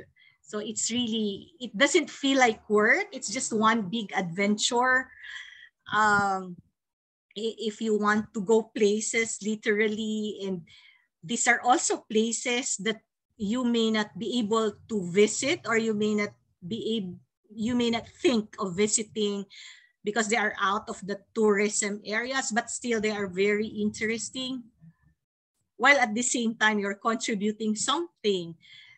So there, we're doing plastic field surveys. We've done some for like how much plastics are there in our tourist islands. We've done it for Siargao, Siquijor, and Bohol. We also have to look at our islands which are relatively not yet polluted, so that we can think of interventions before they become really polluted with plastics. And then the plastic leakage studies, this is related with a waste flow diagram that I showed earlier, but with plastic leakage studies, we will be able to identify at which part of the supply chain would the leakage happen. Is it during collection? Is it during transportation? Is it from the junk shops, or is it from the disposal sites? That way we are able to define how do we intervene. We are able to develop the intervention mechanisms that are needed. Right now, we're also doing a study on looking at the microplastics in sewage. So our initial studies would show that we have a lot of the type of microplastics that we see in sewage are from textiles, from washing our clothes. Our clothes, if they are not 100% cotton, they're made of plastic, so they also end up in sewage, especially if we don't have sewage treatment plants. No? Although our initial studies would show that our current sewage treatment plants are able to remove these microplastics, the problem is that we don't have enough, a very big portion of our wastewater is not yet treated. And then finally, we have to address the problems upstream. So we're also involved in several policy research studies, such as developing the roadmap for the phase out of single-use plastics. What are the impacts of our banning or phasing out single-use plastics? What are these plastics that we can phase out? When can we do it? And also the roadmap for the extended producer's responsibility, where we will ask the producers of plastic packaging to pay a certain fee depending on the amount of packaging that they put out in the market, to be able to pay for the collection, disposal, and recycling of the plastic, especially of the low-value plastics. That's the end of my presentation, Dr. Monterola, and thank you so much. Thank you very much, Dr. Tanchuling. We're going to proceed first to the presentation of Dr. Chona, Abeledo, and then afterwards we're going to have the open forum. Okay, thank you so much. I hope everybody can see my presentation and that I can be heard.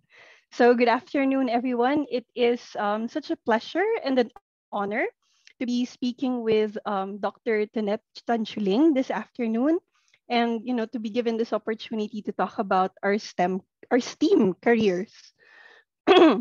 Sorry. My name is Chona, and I've been a teacher for almost 15 years now, and I've been a scientist for almost as long. Recently, I also started a YouTube channel, a website, and a social media page called She and Sha, where I try to talk about the science behind everyday things, my fascination with the environment and ecology. And also, it gives me a platform to showcase amazing women in STEM in the Philippines.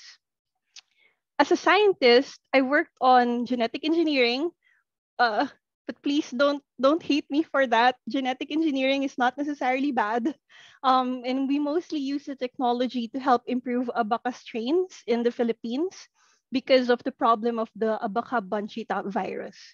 I've also worked in the documentation and validation of traditional environmental knowledge and management of indigenous peoples in the Philippines.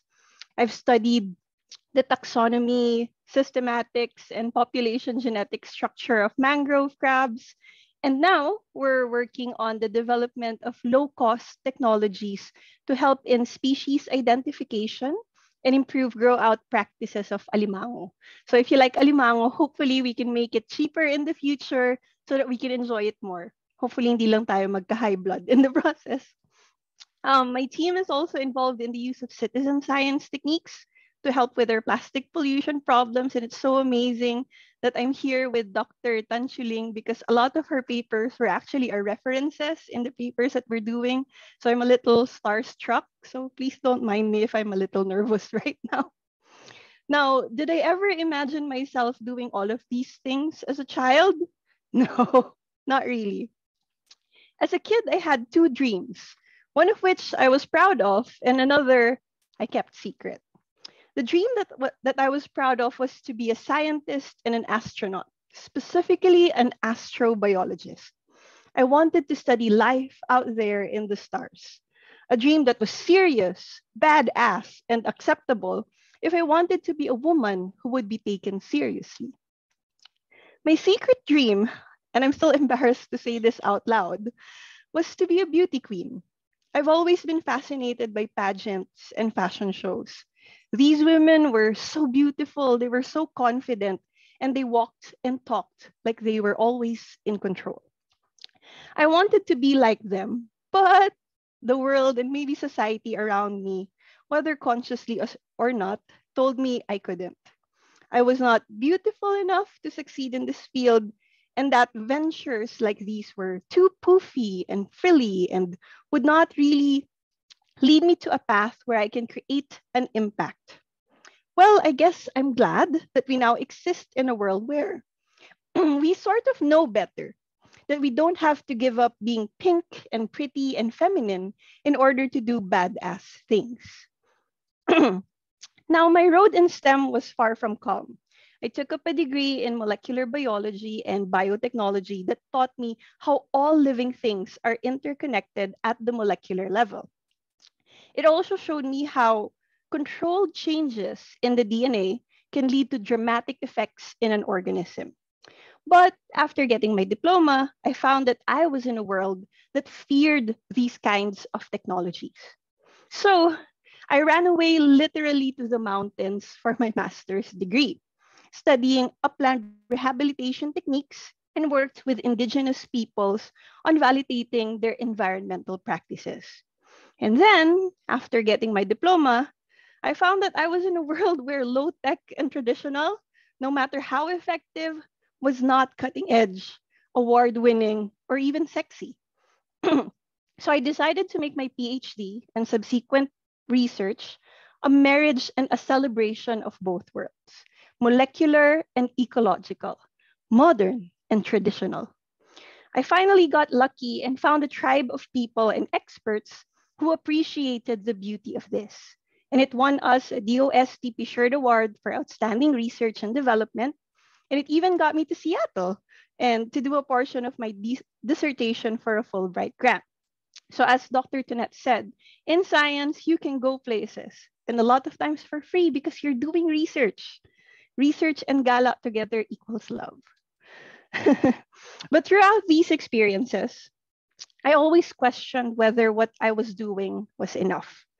I was working from 6 a.m. to 9 p.m. in the lab, plus a three-hour commute from my house to school. And this really took its toll on me. For example, my mother passed away, and I didn't take a vacation to help take care of her or to even mourn after her passing. I was back to work 3 days after she was buried. I was so convinced that the only reason I had the positions and opportunities I had was because I was working harder than the next person. And my value was just that. I worked hard. It took me developing hypertension at 32 years old in a pandemic to realize that my time was more valuable than any position. And that even though some people have to work 18 hours a day in order to sustain their lives and their families, it shouldn't be this way.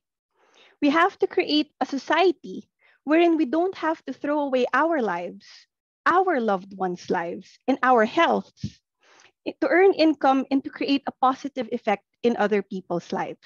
I'm very excited to be part of that change.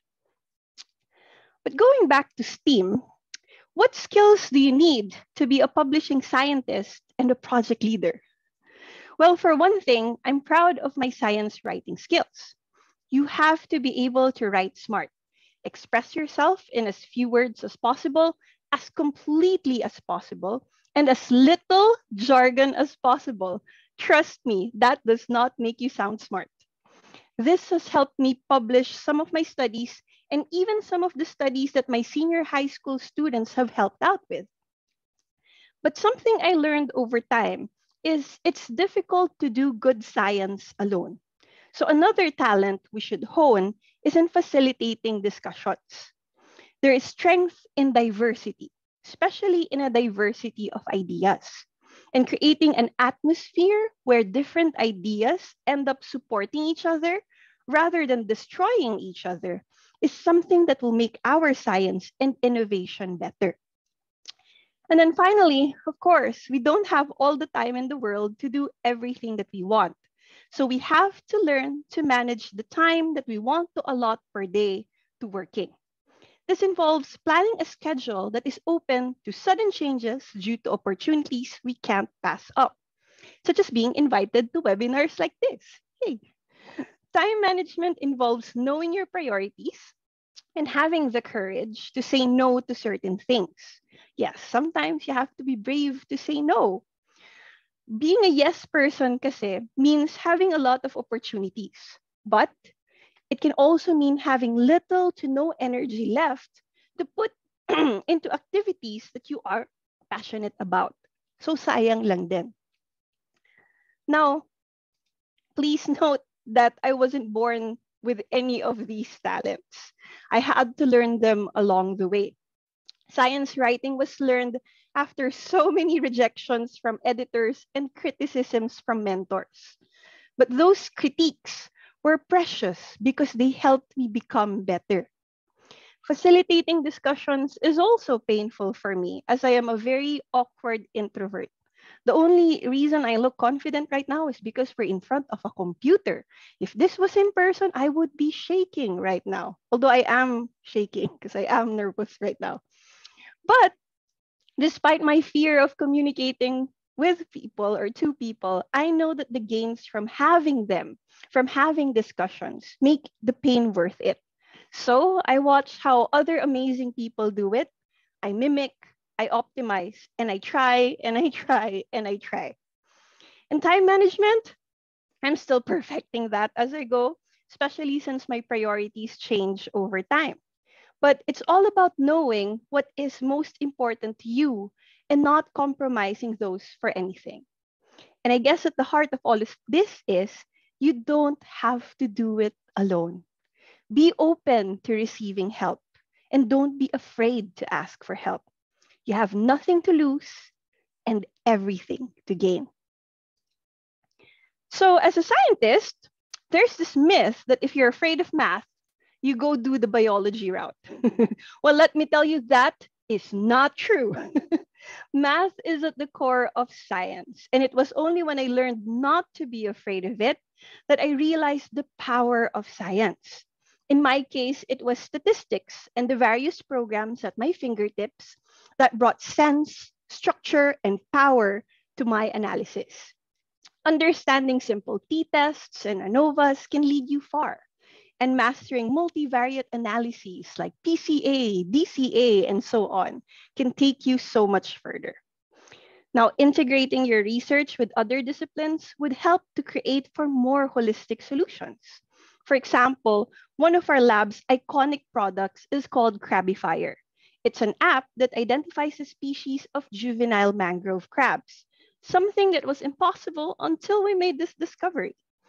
The markers I found using molecular biology techniques were hard to distinguish using the naked eye, and thus would be useless to our fishermen. But with the help of fellow scientists from the College of Computer Studies, we found a means to detect these markers using just a mobile phone app and even a low-end camera. So, coordinating and collaborating will get you closer to creating a more realistic solution to the problems you are trying to help solve. Especially since the techniques you learned in high school, college, or even grad school will eventually become obsolete, some more quickly than others. So you have to be open to learning new techniques, even new ways of looking at the world, so that you can continue on your quest to understand the natural world. And so even at my point, I've earned the letters to my name. I'm a PhD holder now, yay. I'm running my own projects and holding administrative roles. At last. But is that it? Nope. I still have many things to learn, and that excites me and scares me. It scares me when I'm feeling exhausted and when my imposter syndrome kicks in and tells me that I could never be enough. But it excites me and energizes me on good days because I know I'll never be bored with science. I'm turning 36 in a few weeks, and I just learned to ride a bike last week. I'm currently trying to get over my fear of claustrophobia and the limitations of my hypertension by learning how to dive and get my PADI license. That was me doing that back roll in that video over there. I'm so proud of that because that really scared me. I want to learn how to identify corals and other underwater species. I want to learn not to be afraid to be a leader. Because the only difference between us and the people who look like they know how to do things is that they decided to learn about it. And so we shall too, right? So all of these projects and adventures I've done because I decided to be part of the academe. Since I graduated from UP in 2007, I've been working with De La Salle University as a part-time faculty for 12 years and as a full-time faculty for just the past 3 years. For 12 years of my life, I had no medical insurance, limited benefits, living in a no-work, no-pay scheme. I incurred debt. I incurred health and psychological problems. Was it worth it? I think it's too early to tell. But I learned something the other day in a fireside chat with Dr. Cheryl Monterola, who's here with us today. The concept of adversity quotient. It's the ability of a person to handle difficult situations well, and is very much linked to the concept of resilience. And a lot of people in the field of education seem to have this. But what can be scary about it is some people seem to think that we should continue giving people a hard time before they achieve something, just because they went through hard times to get the position that they have right now. And that adversity makes us better. Perhaps there is some wisdom to that, but this same process can kill creativity. it can kill diversity.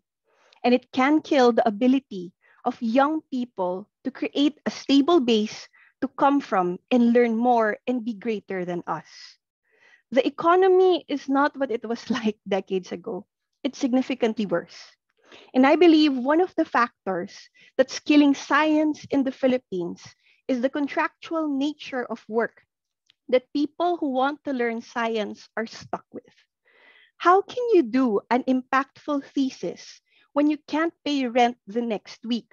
Or if you have to commute 3 hours to work because you still have to live with parents to make ends meet? How can you focus on science if you know you can't pay to get a medical checkup after a dive or a research trip? I don't have all the answers right now, but our system needs to be more empathic to the needs of our young teachers and young scientists. And I hope my voice and the voices of others like me who believe in the same thing can help facilitate this change. Now, as a scientist, I've been privileged to have gotten some notable achievements from publications, which are our currency as scientists, to scholarships that allowed me to survive as a young professional, to awards that honor my ability to communicate science to a wider audience, which is how I define what being a diplomat is, to honorifics that value my ability to lead, which is a mix of courage to dive into the unknown and the confidence to help young people to learn. Achievements are cool, don't get me wrong. They give you a hit of dopamine that makes you happy and addicted to what you're doing. And they make it a little bit easier for you to push your projects and advocacies. But achievements and awards are also about luck, knowing the right people, putting in the right keywords in the right year.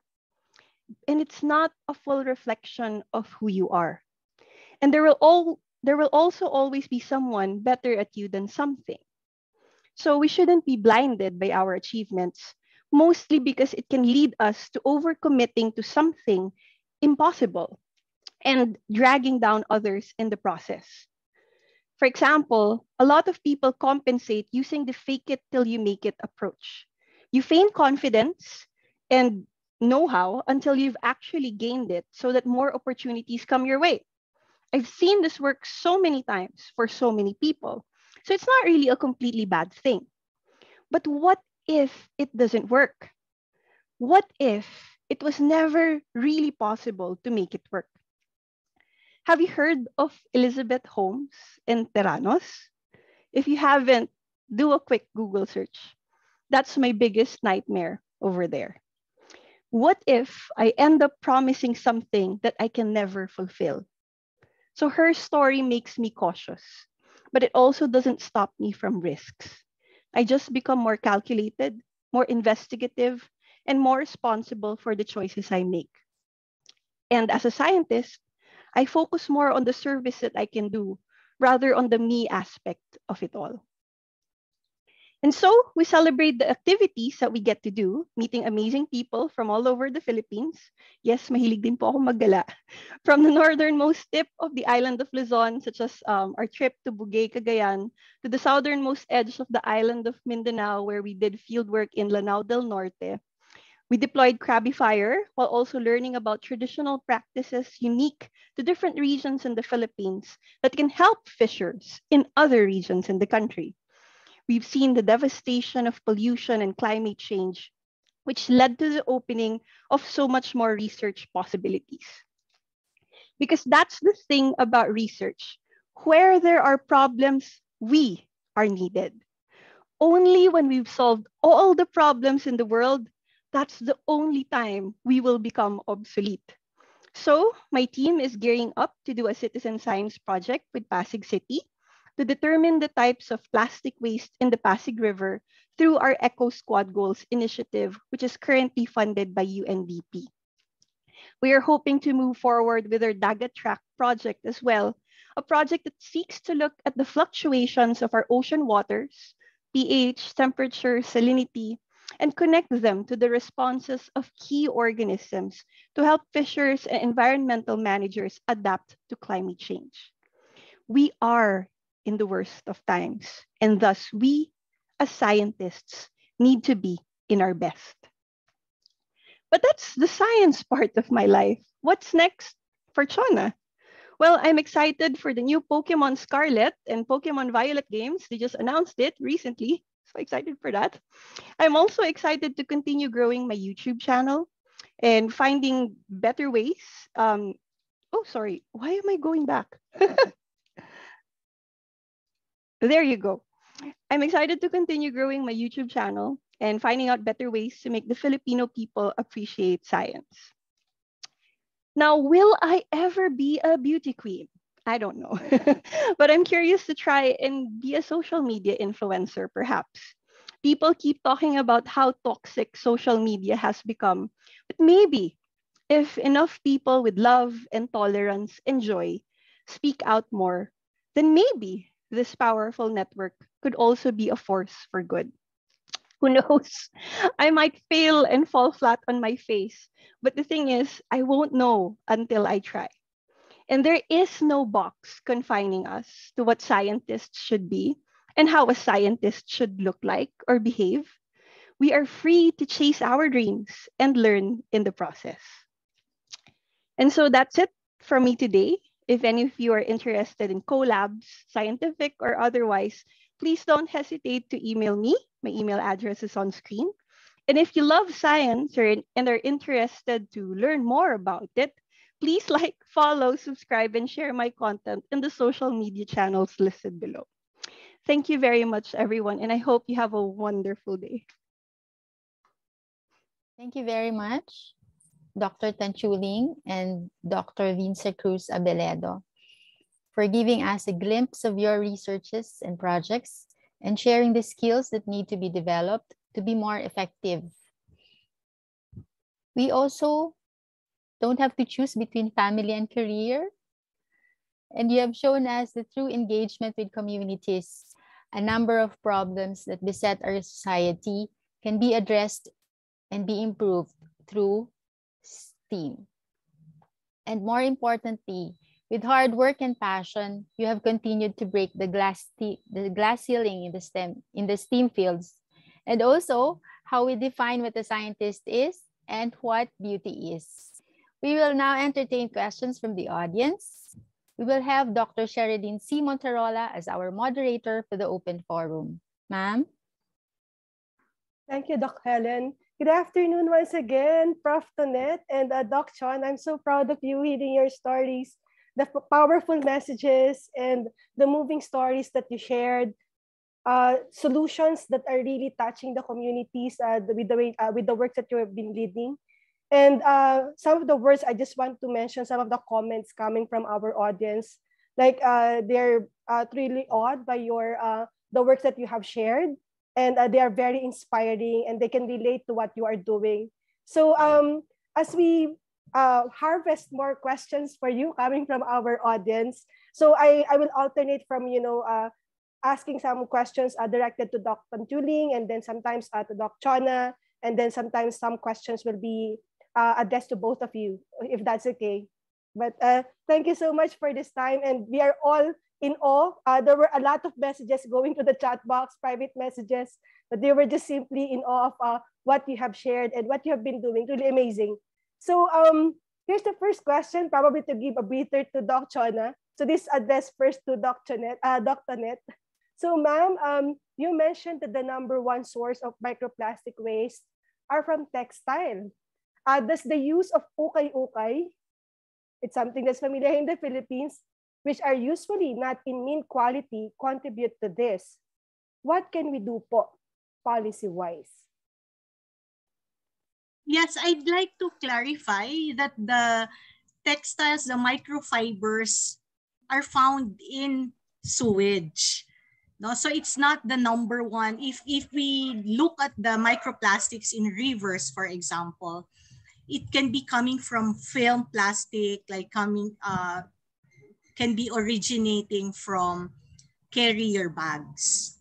No, so I just want to clarify that. It's just the textiles would be #1 if we look at the microplastics in sewage. Okay, so regarding ukay-ukay, it doesn't, kawawa naman ang ukay-ukay, no? But it's really just from washing clothes. So in Europe now, with their washing machines, they have ratings for the fibers that can be filtered. That's how they are addressing it. So for us, policy-wise, I think the best policy is to ensure that we have adequate sewage treatment facilities so that these microfibers, these microplastics wouldn't be released to the environment. Thank you very much, Dr. Chuling, for that clarification, and also for mentioning about, the policy research that's more directed towards, increasing the technology for filtering, involved in the sewage treatment. Thank you, Dr. Chuling. For Doc Chona, and I think later this can also be answered by Dr. Chuling afterward. There was this question from Miss Kat, and here's her question. I was wondering what kept you going through those times that you were faced with multiple challenges in life. And Dr. Chona, what powered you through those challenging times in your life? And probably later on, Dr. Net can share her stories as well about this. Thank you for that question, Katrina. Thank you for sharing, Doc Share. Wow, Miss Universe question. Hindi nga ako Miss Universe, pero may Miss Universe questions naman. Grabe. It's hard to say or pinpoint what it is that kept me going. Kasi during times when you are undergoing that hardship, ang hirap makita kung ano talaga yung reason. But in my case, I guess I was privileged that my family, as Dr. Monterola mentioned, the impact of family is very important. My family was very supportive of my dreams. Never ko silang narinigan na, bakit mo ba ginagawa yan? Hindi ka yayaman dyan. Thank God. I never heard that from them. And in this case, I'm sorry sa mga mommy at daddy dito. I had a very supportive boyfriend who eventually became my husband, who has been with me throughout this entire journey. And he keeps me positive, he keeps me going. And yun, hindi ko ma-achieve yung PhD kung wala siya. He's been really this super strong supporter beside me. And then at the end of it, I want to help change our current systems. Yung pag ako nahihirapan, parang ang lungkot kung yung susunod sa akin, mahihirapan pa rin in the same ways. And I'm not talking about mahirap mag-review sa exam, kasi mahirap yan, lagi. Hindi yung mahirap intindihin yung method sa lab, hindi yun eh.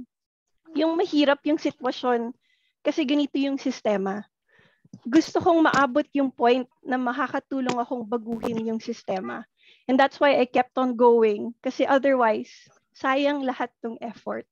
So, yun po. That's my answer. Thank you. Dr. Net?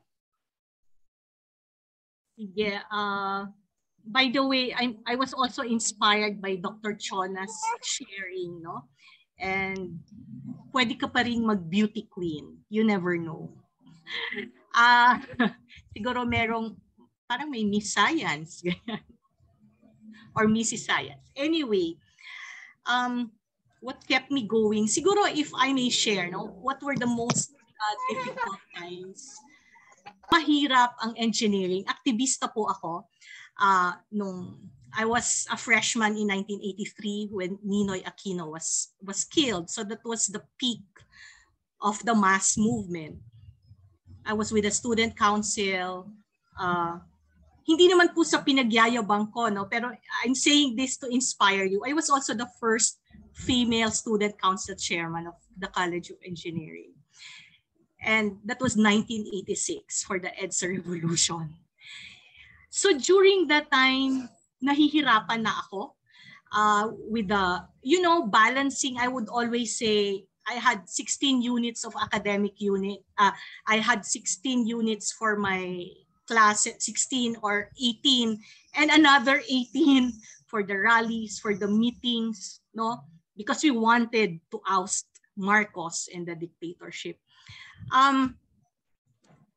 So at that time, what kept me going, hindi ako pwede mabagsak. I mean, I wasn't the top of the class, but at least you show up in the class, no?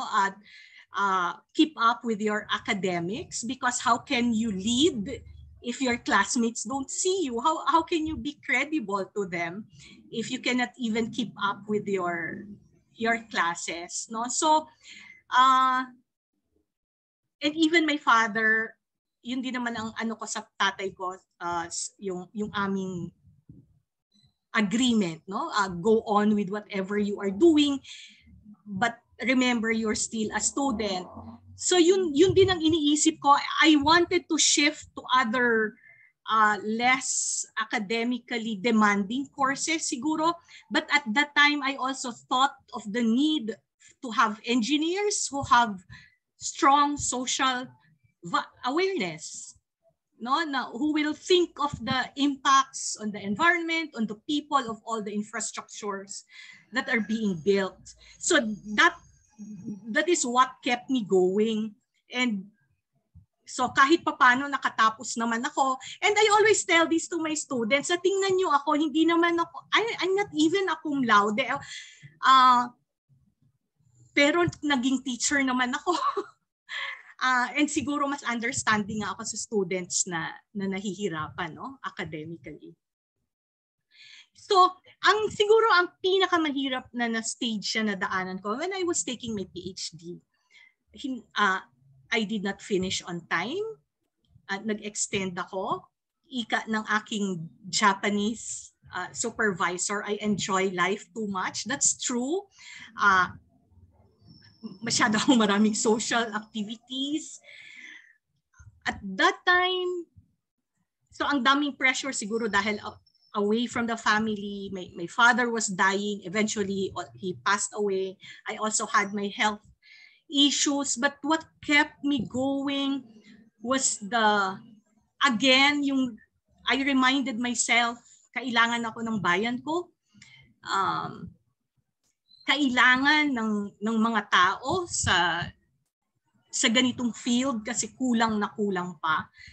So sige lang, kumbaga a year or two from now when you look back at the hardship, wala na yan. And at that time, no, what also kept me from being very, very down talaga, kasi at the end of it all, kahit anong stress hinaharap natin, hindi mo ikamamatay yun eh. So what if I don't have a PhD? Ano pa rin naman ako? I'm still worthy. No? Hindi ka failure as a person. Yun lang. Siguro you have to have a strong sense of who you are, of what your values are. So maganda yung sinabi ni Dr. Chona, na these achievements are actually superficial. No, it doesn't say, actually I would always say, no, the awards, you got the awards because you fit the criteria. No, it doesn't mean you're better than the rest of them. You fit the criteria and you submitted, you were nominated for that award. And if you lost it, it's not the end of the world. Ano pa rin naman, nandyan ka pa, ikaw ay marami ka pang mako-contribute sa lipunan. So yun yung lagi kong iniisip. Nung muntik na rin talaga akong hindi makatapos. Actually, at that time, I wanted to quit, except that I don't want to quit anything that I started. Pero kumbaga, if I were given the choice, sana hindi na lang ako nag-PhD. Pero nandun na eh. Konti na lang, and siguro when times like those happen, siguro you have to kumbaga look at it from a third person's point of view. Lumabas ka, no, minsan especially studying in a foreign country, no, nakayo-kayo lang, parang maliit na bagay na papalaki. So kailangan siguro ng break. You also need to have a break, no, from time to time. And yun ang lagi kong sinasabi, it's not the end of the world. So what kung wala akong PhD? No? Hindi kinaya. Pero nandyan ka pa rin naman, no? But as long as you are honest, as long as you are hardworking, may contribution ka sa lipunan. Palagi yon. Yun lang. Isa pa pala. So, nung nag-PhD ako, sabi ko, dapat inaaral ko din itong maayos. Yung, my dissertation was actually about how, kaya ako napunta sa solid waste management, no? How contaminants are being transported through clay liners, no? Underneath landfills. So, inaral ko ano ba mga basura na pupunta sa landfills. So, naisip ko yung kailangan kong seryosohin ang academics, ang pag-aaral, kasi there will come a time, because people think so highly of PhD holders, so paniniwalaan kanila kahit anong sinabi mo, so you better know your stuff, no? Minsan I would say it's too much adulation, no? Pero sige na lang, but do it, use it in a positive way, no? Use it for good. So yun yung mga pressure, hindi man pressure, pero parang nag-push sa akin. Galingan mo para mas may maiaambag ka. Like, sana with this talk may ma-inspire tayong mga girls, no? To go into engineering, into STEM. Yun lang. Ang haba kong magsalita. So, Dr. Monterola. Maraming salamat, Dr. Net, tsaka Doc Chona, no? Napakaganda ng mga na-mention po ninyo. I think napakadaming makaka-relate do sa ating audience po ngayon, na hindi siya rosy picture all the time. It can be bumpy. It's not a straightforward journey. Pero yun po, yung maganda yung sinasabi ni Doc Chona at ni Dr. Net, na hindi ganun dapat yung konsepto natin, na pag hindi mo nakuha agad, wala na. No? At gusto ko yung sinabi nila na merong mga learning opportunities do sa bumpy journey na yon, no? Minsan yung merong konti ka na detour, o kaya man ay parang ano siya, no? Parang merong sanga, no? Parang gano'n. Pero okay lang yan kasi you're learning along the way.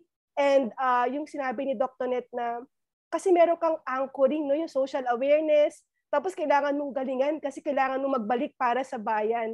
At nako, maraming salamat po, Dr. Chona at Dr. Net. At mukhang dito sa susunod po nating tanong ay meron pong parang para po ito sa inyong dalawa. Ito po ay galing kay Ma'am Erlina Ronda. Ma'am Lines, would you like to say it verbally po? Doc Lines is in the Zoom room. Doc Lines, please go ahead po. Thank you very much, Ma'am, for your sharing, which are both very inspiring. I was wondering, because you shared your research, so what have been some of your challenges in being a woman researcher in the Philippines?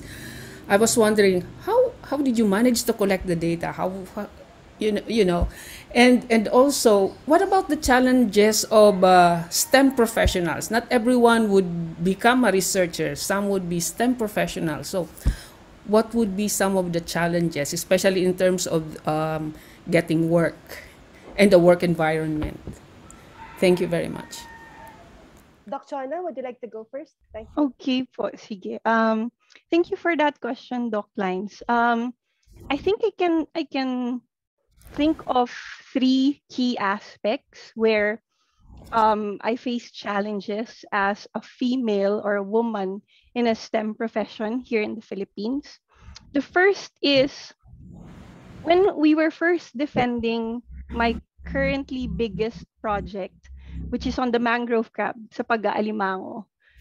I actually encountered this question from one of the panelists. Tingnan mo naman yung itsura niyan. Mukha ba yang marunong mag-research sa alimango? Baka nga diring-diri siya sa putik. So, one of our panelists actually prejudged me on my appearance because I had colored hair, because I was wearing makeup, and because I was wearing heels during the proposal presentation. I didn't know I had to wear field clothes in order to prove that I was competent, or that I had to not wear makeup, or I should look a particular way. But I guess you just have to trust me that yes, kaya kong lumusong sa burak. Kaya kong mag-research sa alimango, hindi ako takot humawak sa alimango. at kaya kong makipag-usap sa mga mangingisda sa Pilipinas. Kahit babae ako, kahit yes, kaya kong mag-makeup, magsuot ng pink at ng high heels pag ako ay nasa tamang lokasyon. Of course, you won't wear high heels pag nasa field ka. Sayang yung high heels ko, my God. I mean, di ba? Appropriateness. So, that wasn't the first time that I got that. But did it force me to change my aesthetics? At one point, yes. But eventually, I decided that no, I should help create an environment where my students would not have to force themselves into boxes in order for people to think that they're competent. Our publications, the work that we do, the way we speak should be more than enough to show that we can do something that we promise to work on. Now, the second thing is when it comes to funding. We have this inherent system in the Philippines na lagi pong delayed yung funding, in such that if you are a young research associate, sometimes you have to wait 3 to 6 months before you actually receive your salary. And that's where we lose talent. Yung iba sasabihin nila, pera lang yan. Pero hindi eh. Paano ka mabubuhay independently kung wala kang pera? Paano ka magbabayad ng rent, ng kuryente, ng tuition fee? Kung delayed ng 3 to 6 months yung pinanggagalingan ng pambayad mo. And I hope that's something we can improve on in the future. We have the same funding agencies across the decades. We have the same institutions receiving that funding. I believe we can create a way to make this better for our young students. Kasi dinaanan ko siya at sumasakit yung puso ko na dinadaanan pa rin siya ng mga research assistants ko. Hindi na tama. And gusto ko sanang makaghanap ng paraan na matulungan sila. And then lastly, when you are finally in an administrative position, you will encounter situations where people will not take you seriously just because you are female and just because you are young. I've recently experienced that as I've started heading the LaSalle University's Brother Alfred Shields Marine Station. And during the first instances where I was putting my foot down on a particular system in the Marine Station, I experienced some form of harassment from one of the male members that were responsible for implementing this system. I received a very scary message in the middle of the night from this person that was mocking me. And I had to choose what to do the next day. Will I report this and risk sounding like I'm overacting? Or will I not report this and open the possibility that he will do this to some other person in the future? So I decided to report it, no matter how uncomfortable it made me feel. Of course, I was doing my best to phrase my message in such that it won't sound hysterical or it won't sound like I was overacting. But at the end of it, what he did was unprofessional, and it will make you think, kung lalaki ba ako, gagawin ba niya yun sa akin? So these things still happen in the 21st century in high-end, well-educated systems. This person also had a PhD from the UK.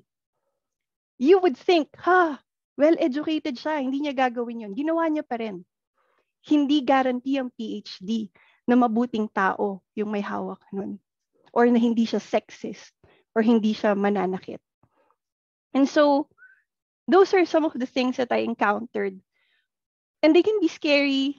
Like Doc Tonette said, parang ayoko na, parang kailangan ko ba to? Kailangan ko bang mag-admin role? Wag na lang. Pero hindi eh. Sometimes we have to. If we want to make things a little bit better, sometimes we have to be brave, to face our fears, to try to do the right thing so that some of these things won't have to happen to other people. So yun po. Thank you. Sa akin naman yung question, no, ano yung challenges?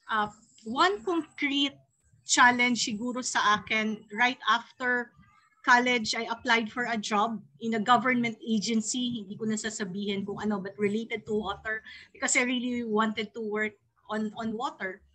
I wasn't accepted kasi babae ako, and I asked why, paano daw pag magkaroon ako ng either, or paano ako magsi-CR. So, I wasn't as brave. Minsan kasi siguro yung bravery will come with age. Pero kung ngayon yon, although ngayon bawal na yon, di ba? Kung ngayon yon, sasabihin ko sana, adi tatayo din ako. Kasi di ba, bakit kayo mga lalaki, mahilig kayo umihi kahit saan. So, hindi ko na lang din tinuloy, but that's the most concrete way. And then the others, siguro wala naman, I'm fortunate that I think before, I'd like to acknowledge, for example, Dr. Guevara. She was the first, Dr. Rowena Guevara. She's the first female dean of the College of Engineering. So kumbaga, she's a trailblazer. So kumbaga, marami ng barriers na natanggal because of her example. So which made it easier for us. Kung meron man, siguro there are some, regarding the field work, no, this is what I tell people also, na yung stereotype nila na pagbabae, madali mandire, or hindi kaya the physical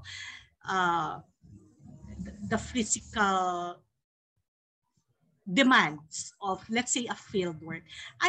One of the first projects I did was to inspect wastewater treatment plants. And I had a male partner who felt nauseated talaga with heights and with smell. No? If you've been to a wastewater treatment plant, you imagine the smell of a rotting, you imagine a toilet na hindi nyo flush, ganon. So he would feel nauseated. And so we divided, no? Pag walang amoy, okay, ikaw mag-i-inspect. Pag hindi mo kaya, ako. And it wasn't a big deal for him or for me. I think it has nothing to do with gender. Ano lang talaga, yung constituency ng tao, di ba? Merong, kaya ko yung smell, okay, I'll do it. Kaya ko umakyat sa tangke, wala akong fear of heights. So, pero siguro I've been in some awkward situations or which uncomfortable situations, for example, especially when I was much younger. And nung bago pa lang ako ngayon lang sila nagkaroon ng kasamang babae, and all the green jokes, all the sexist remarks. And I tell them to stop, and they do. I tell them I'm offended.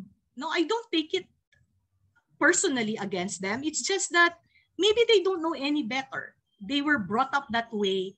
And so I would give them a little lecture kung ayaw makinig na alam mo, hindi naman nakakatawa. You can train your mind, no, to have a better sense of humor and all of those things. And natitigil naman.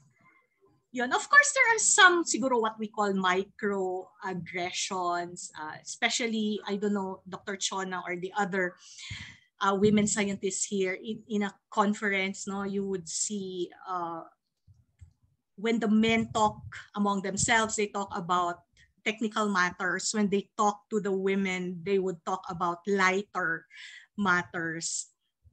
So sa akin naman, I don't take it very seriously. Kung ganyan kayo, bahala kayo. Things will change eventually. We try to do what we can.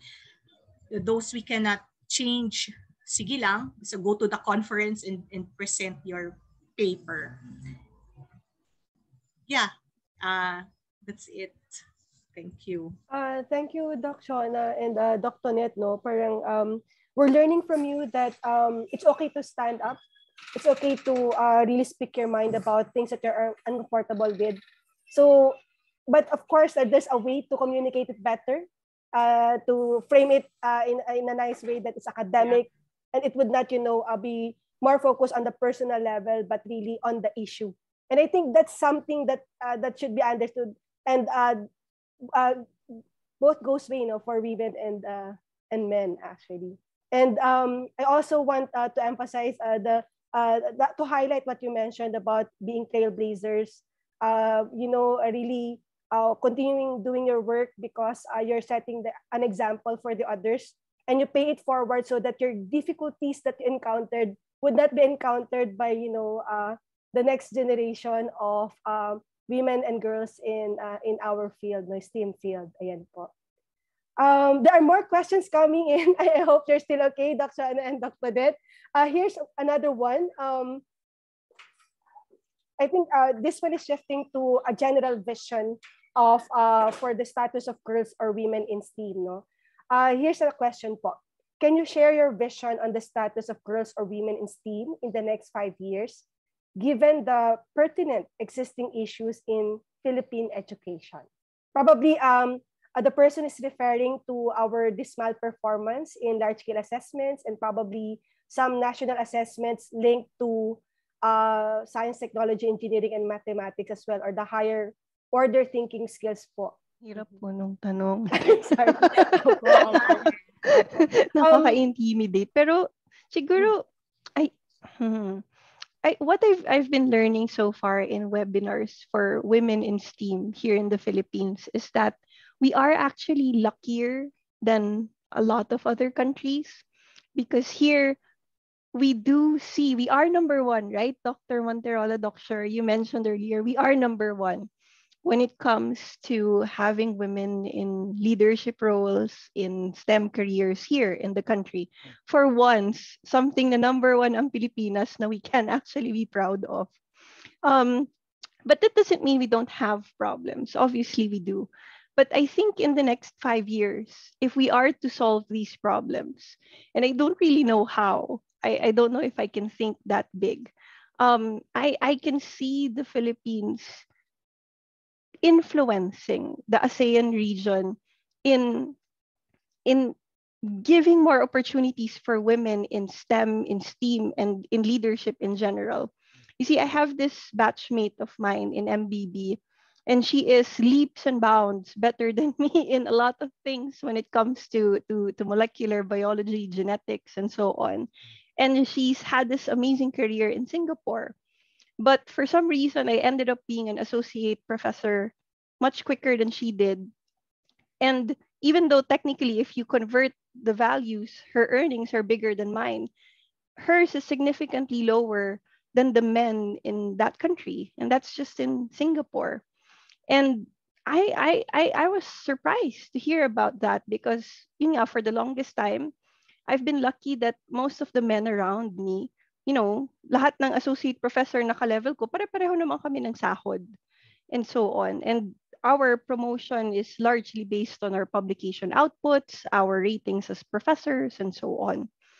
So I would love to see the Philippines showing our ASEAN neighbors how women can truly be amazing leaders. But before we get that, yes, we do have to address that dismal performance that we have in a lot of tests. And that is a huge challenge for us teachers. But one thing I've learned is the thing that scares people the most, not just girls, but also boys in general, about the sciences is how it's being taught like it's something scary and difficult. Like you have to be a genius in order to be good in science and math, when it's actually just a way of looking at things. It's just a little bit of hard work on certain things if you're not inclined towards that.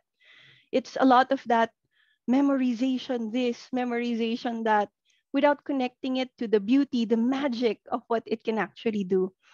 Because for me, when I was young, it was my teachers who made me see that STEM is a magical field. It's better than Harry Potter because we can really make these amazing feats in the real world.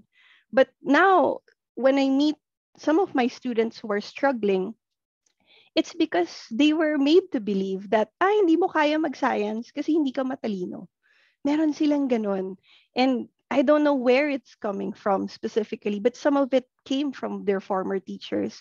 And I hope that us who are teaching STEM could be more proactive, could be more patient, could create a more stimulating environment for our students. So, yun po. Thank you.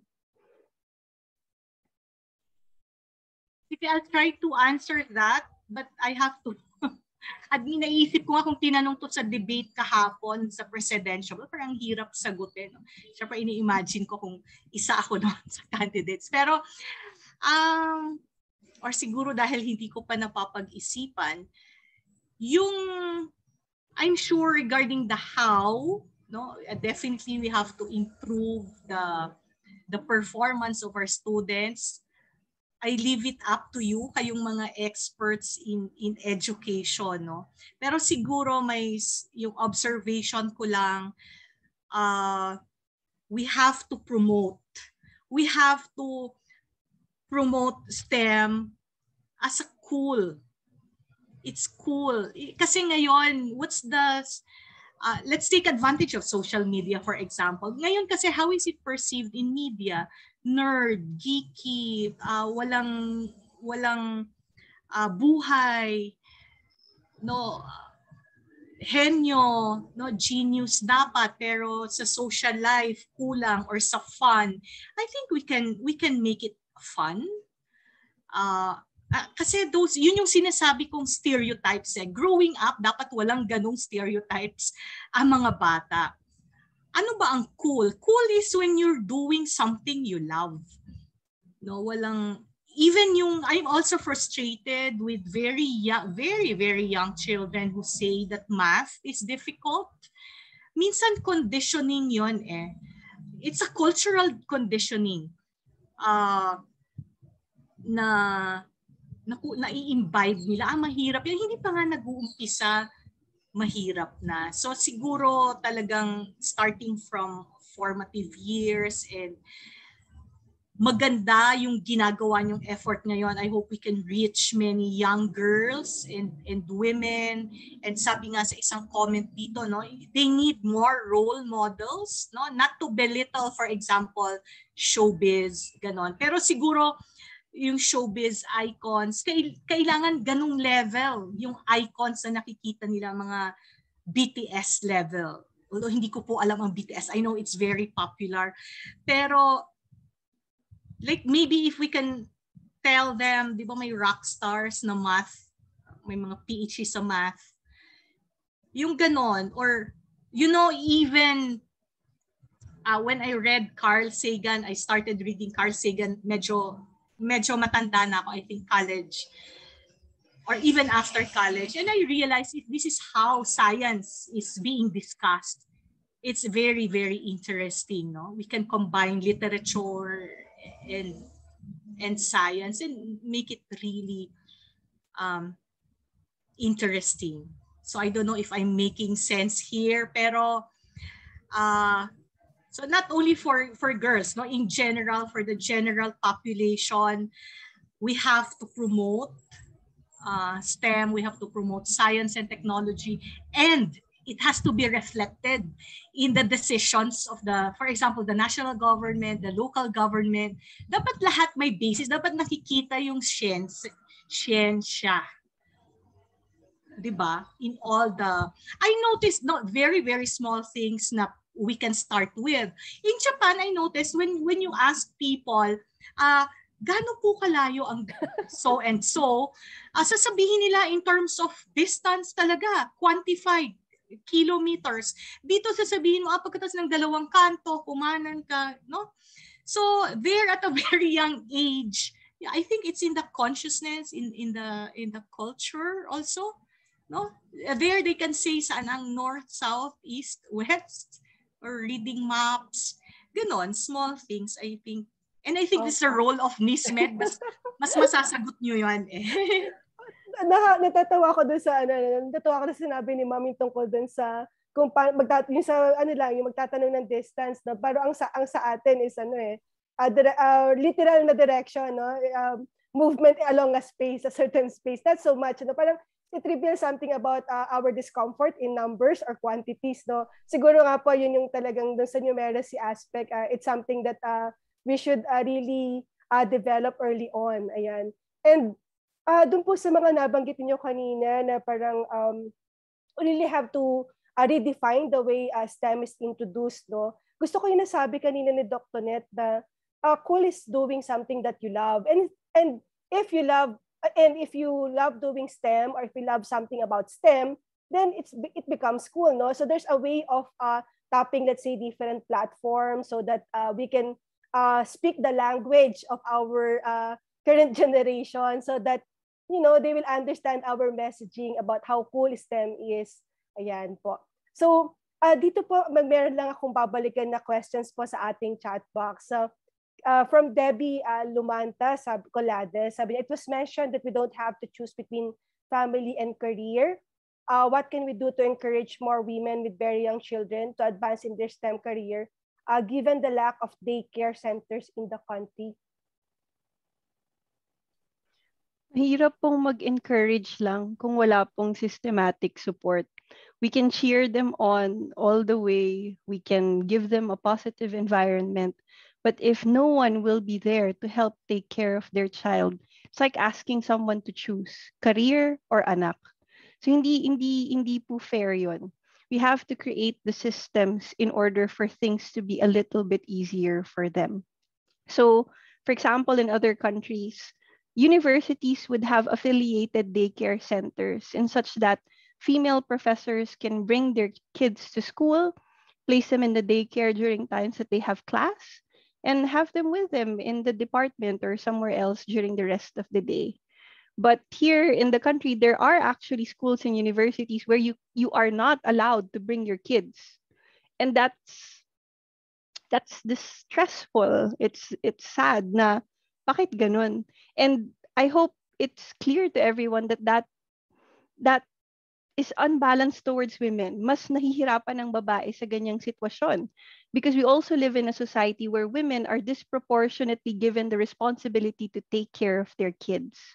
So we can do all the encouraging, all the positive cheerings on, but we need to change the system. We need to create support systems for women. And I hope that we can elect people in power who would support these kinds of policies. And that's why your vote matters this coming. I don't really want this to be political, but at the end of it, it is. That's the only way we can help empower women in the Philippines. Support politicians, support policymakers who will support these kinds of movement. Otherwise, if we're just going to elect someone who thinks women cannot be leaders into power, wala po. Mahihirapan po tayong mag-move forward ng ating mga advocacy. Thank you. Dr. Det, would you like to share? Wala naman akong masyadong maidadagdag. By the way, I don't have kids. I also don't have a husband. So, kaya ako talaga minsan I'm also not so, kumbaga, compared to Dr. Chona, she has more responsibilities. And although I take care of my mother, pero yung the fact that I don't have kids or a husband to take care of, kumbaga, I have so much time for my career, kumbaga.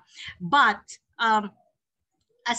so kumbaga wala akong personal experience, no, of yung my own child. I have to, how do I balance those? But as an administrator, I try my best. Although I agree with Dr. Chona, it should be on a national level, no, support for these systems. Like, but if we can have influence in our own spheres, if we can put up daycare centers, UP allows it, fortunately, breastfeeding stations, no, for nursing mothers, those things. So yun lang po. Yes, we need policies to support women. Ako as an administrator, when the women take a leave of absence to tell me they have to take care of the kid, blah, blah, blah. And then pag napapadami na, I ask, anong ginagawa ng asawa mo? Kausapin mo, dapat tulong kayo. No? Hindi pwedeng ikaw lang palagi. Kasi you also have a career to think of. Yun lang. Thank you po, Dr. Net and Dr. Chona. Actually, one of the visions po for NISMED is to have that, parang ganun, to open up to our STEM professionals, especially those located within the university. Kaya lang may limited pa rin kasi wala pa tayong mga in-person activities because of our setup right now because of the pandemic. But it's something po na we can offer as a support, no, for our fellow STEM professionals na yung mga STEM place ba dun sa NISMED siguro. But we'll talk about that later pag mas na-concretize na namin yung aming pong space para po doon. Ayan po. I think Lights from ILO is raising her hand. She has a question, I think. So please, Lights, go ahead. I'd like to add to what Dr. Chona and Dr. Net were saying. And I think this is something, the support system, right? Especially for mothers. And because it really is, it really is tough to juggle all this, whether you have kids or even just as a single woman, right? And one of the things that we emphasize, and this is why we had the soft skills training program for women in STEM occupations, was for us to really, negotiate for ourselves. That's what Dr. Net was saying. You don't have to carry all of that, right? If you have, and this is why the value of the in-laws, the mother is so important for a woman in STEM. And then second is, how do you negotiate at your workplace? Like, I am doing these number of tasks. How do you, sometimes some people don't know, no? Sometimes people don't know that you are struggling. And I think it's not a point of weakness, but it's a point of strength that you, diba? So, okay, I have all these research projects with you. How do I find the consensus to negotiate for more time for research? Or if you can't give me non-monetary incentives to it, maybe it will lessen my workload, or right? So it comes with the enabling environment, and this is what we've also been working on, like ensuring that we have these policies, not just in our specific workplaces, but also for us, right? As women, no? Because we have these responsibilities and we need to stay in the workplace, especially for our amazing women in STEM. The next girls in STEM are gonna look up to you, right? And ramdam ko yung ni Dr. Net, no? Yung hindi ka pwedeng give up kasi, di ba? Parang iilan na nga lang. Hindi ka susuko eh. And you know that it will benefit, your students, your colleagues, your women colleagues, if you keep pushing on. No? So it's two-way also. No, we need the policy environment. Although in IBM, for instance, they used to offer the daycare centers. I think the mommies don't want to leave their kids. We have the tendency, we don't want to leave it to somebody we don't trust. So I think it didn't work. They were one of the first who did the daycare centers. But it's also cultural for us, right? We'd rather leave it with our mother-in-law, diba? Or our family rather than with somebody. So, it's also a balance. So, enabling policy environment, and also at the same time, us, diba? Us as women, like, I cannot do this. Or as Doc Cheryl said, no, there are ways for you to ask for what you want. And this includes not just for women in STEM, but also women in general. Thank you, Lights. Oh, yeah. There's this question about sabi po nila parang kanina, some of the questions po are actually answered in some of the previous responses, but there's this particular question po about your thoughts on socially and economically disadvantaged female students. So let me read po the question. Inspiring students is probably the initial step to hook students to STEAM. But there are many socially and economically disadvantaged female students in the Philippines who sometimes don't have the luxury to dream a STEAM career. What national or even local support or programs would you recommend should be in place to help sustain female STEAM students' interest without worrying about their family financial situation? I think DOST has been very proactive in bargaining for greater funding for our DOST scholarships. So as early as undergraduate, we have available DOST scholarships that pay for tuition, provide allowances to our STEAM students. And for those who need support as early as junior high, senior high school programs, we have a growing number of science high schools all over the country. I was a beneficiary of the Philippine Science High School system and the scholarships present in UP and so on. And I wouldn't have been able to achieve a lot of the education, a lot of the learnings I've had if not for scholarships. Hindi po kami mayaman. Kinailangan ko po yung mga allowance na binigay ng DOST para makasurvive all this time. So that was a huge help. It becomes a little bit more challenging when you're already starting to work. You can go back to being a scholar. There are a lot of scholarships for grad school. The feedback is mixed. Merong nagsasabi na sakto lang yung allowance, may ibang nagsasabi na kulang. And so some have to go to part-time work. And this is where we encourage a lot of our students to also work part-time as research associates. And this is where we have to make our finance, procurement, and accounting services a little bit more efficient in our country kasi sila yung naapektuhan. Hindi naman yung mga batang may pader na sasandalan, pero yung mga bata na gusto nating maiahon. So those are some of the things that we can work with. But it's possible. I started at a salary na 3,500 pesos a month. Ang hirap. Sobrang hirap. Pero kayang igapang with the right support. So we don't really have to be rich to be good in STEM. There are support systems. We do need more. But I think we are moving at a good direction in finding that support. Sonette, would you like to add to that? Thank you po. Yeah, if we want to encourage more girls to go into STEM, maybe we can also have special scholarships just intended for girls. Of course, still based on merits, but maybe we can allot slots for girls and women. Like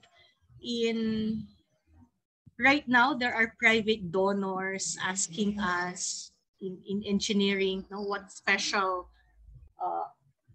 what programs can they do for women, for gender equality. And so this is one of the suggestions we give if they can provide special scholarships just intended for women, also awards, at the end of the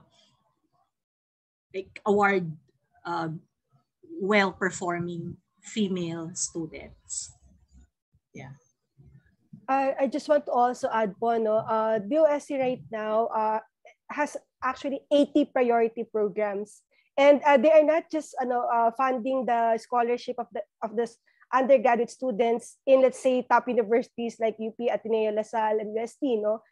They actually support the schooling of students in different centers of excellence and centers of development across the country. In fact, po, UP NISMED we are actually preparing a STEM career guidebook for high school students. We'll be launching soon in June. This funded by the UST SEI, and our participants here who are teachers right now. Please watch out for the guidebook po. It's something that you can share with your students so that they'll be able to know more about the different offerings in the Philippines and those that are supported by the UST. And as mentioned by Dr. Net, there are also other donors or funding agencies as well. Ayan po. Also in the case of ILO, sorry po, just for your additional information lang, ILO naman po has vouchers for women, particularly for those who are interested in TVET. So like, for example, they have vouchers in collaboration with TESDA for web development, creative web development, game programming, and so on. So you might want to check out some of the programs that they have. Ayan po. And Miss Madeline of Austrian Embassy is actually posting links for grant alerts, for Austria. Probably this one is for ano po, no? Postgrad or higher education, but it's something that you can also check out. Check them out. There's a question po before I invite other members of the audience to unmute or probably to be recognized if you have some questions and you want to directly ask them to Dr. Net and Dr. Chona. There's this question po on another note, and it's something that of interest actually to everybody. From Doc Helen. Doc Helen, would you like to ask this question directly po, please? Sige po, Ma'am Sher. Dr. Tanet and Dr. Chona, I'm just curious, what activities do you engage in to distress? Nice. I love this question so much kasi it makes me look forward to the term break that we have here in the LSU. But for me po, I do 5 to 10 minute meditations every morning just so I don't freak out every day. I try to exercise, being the operative word.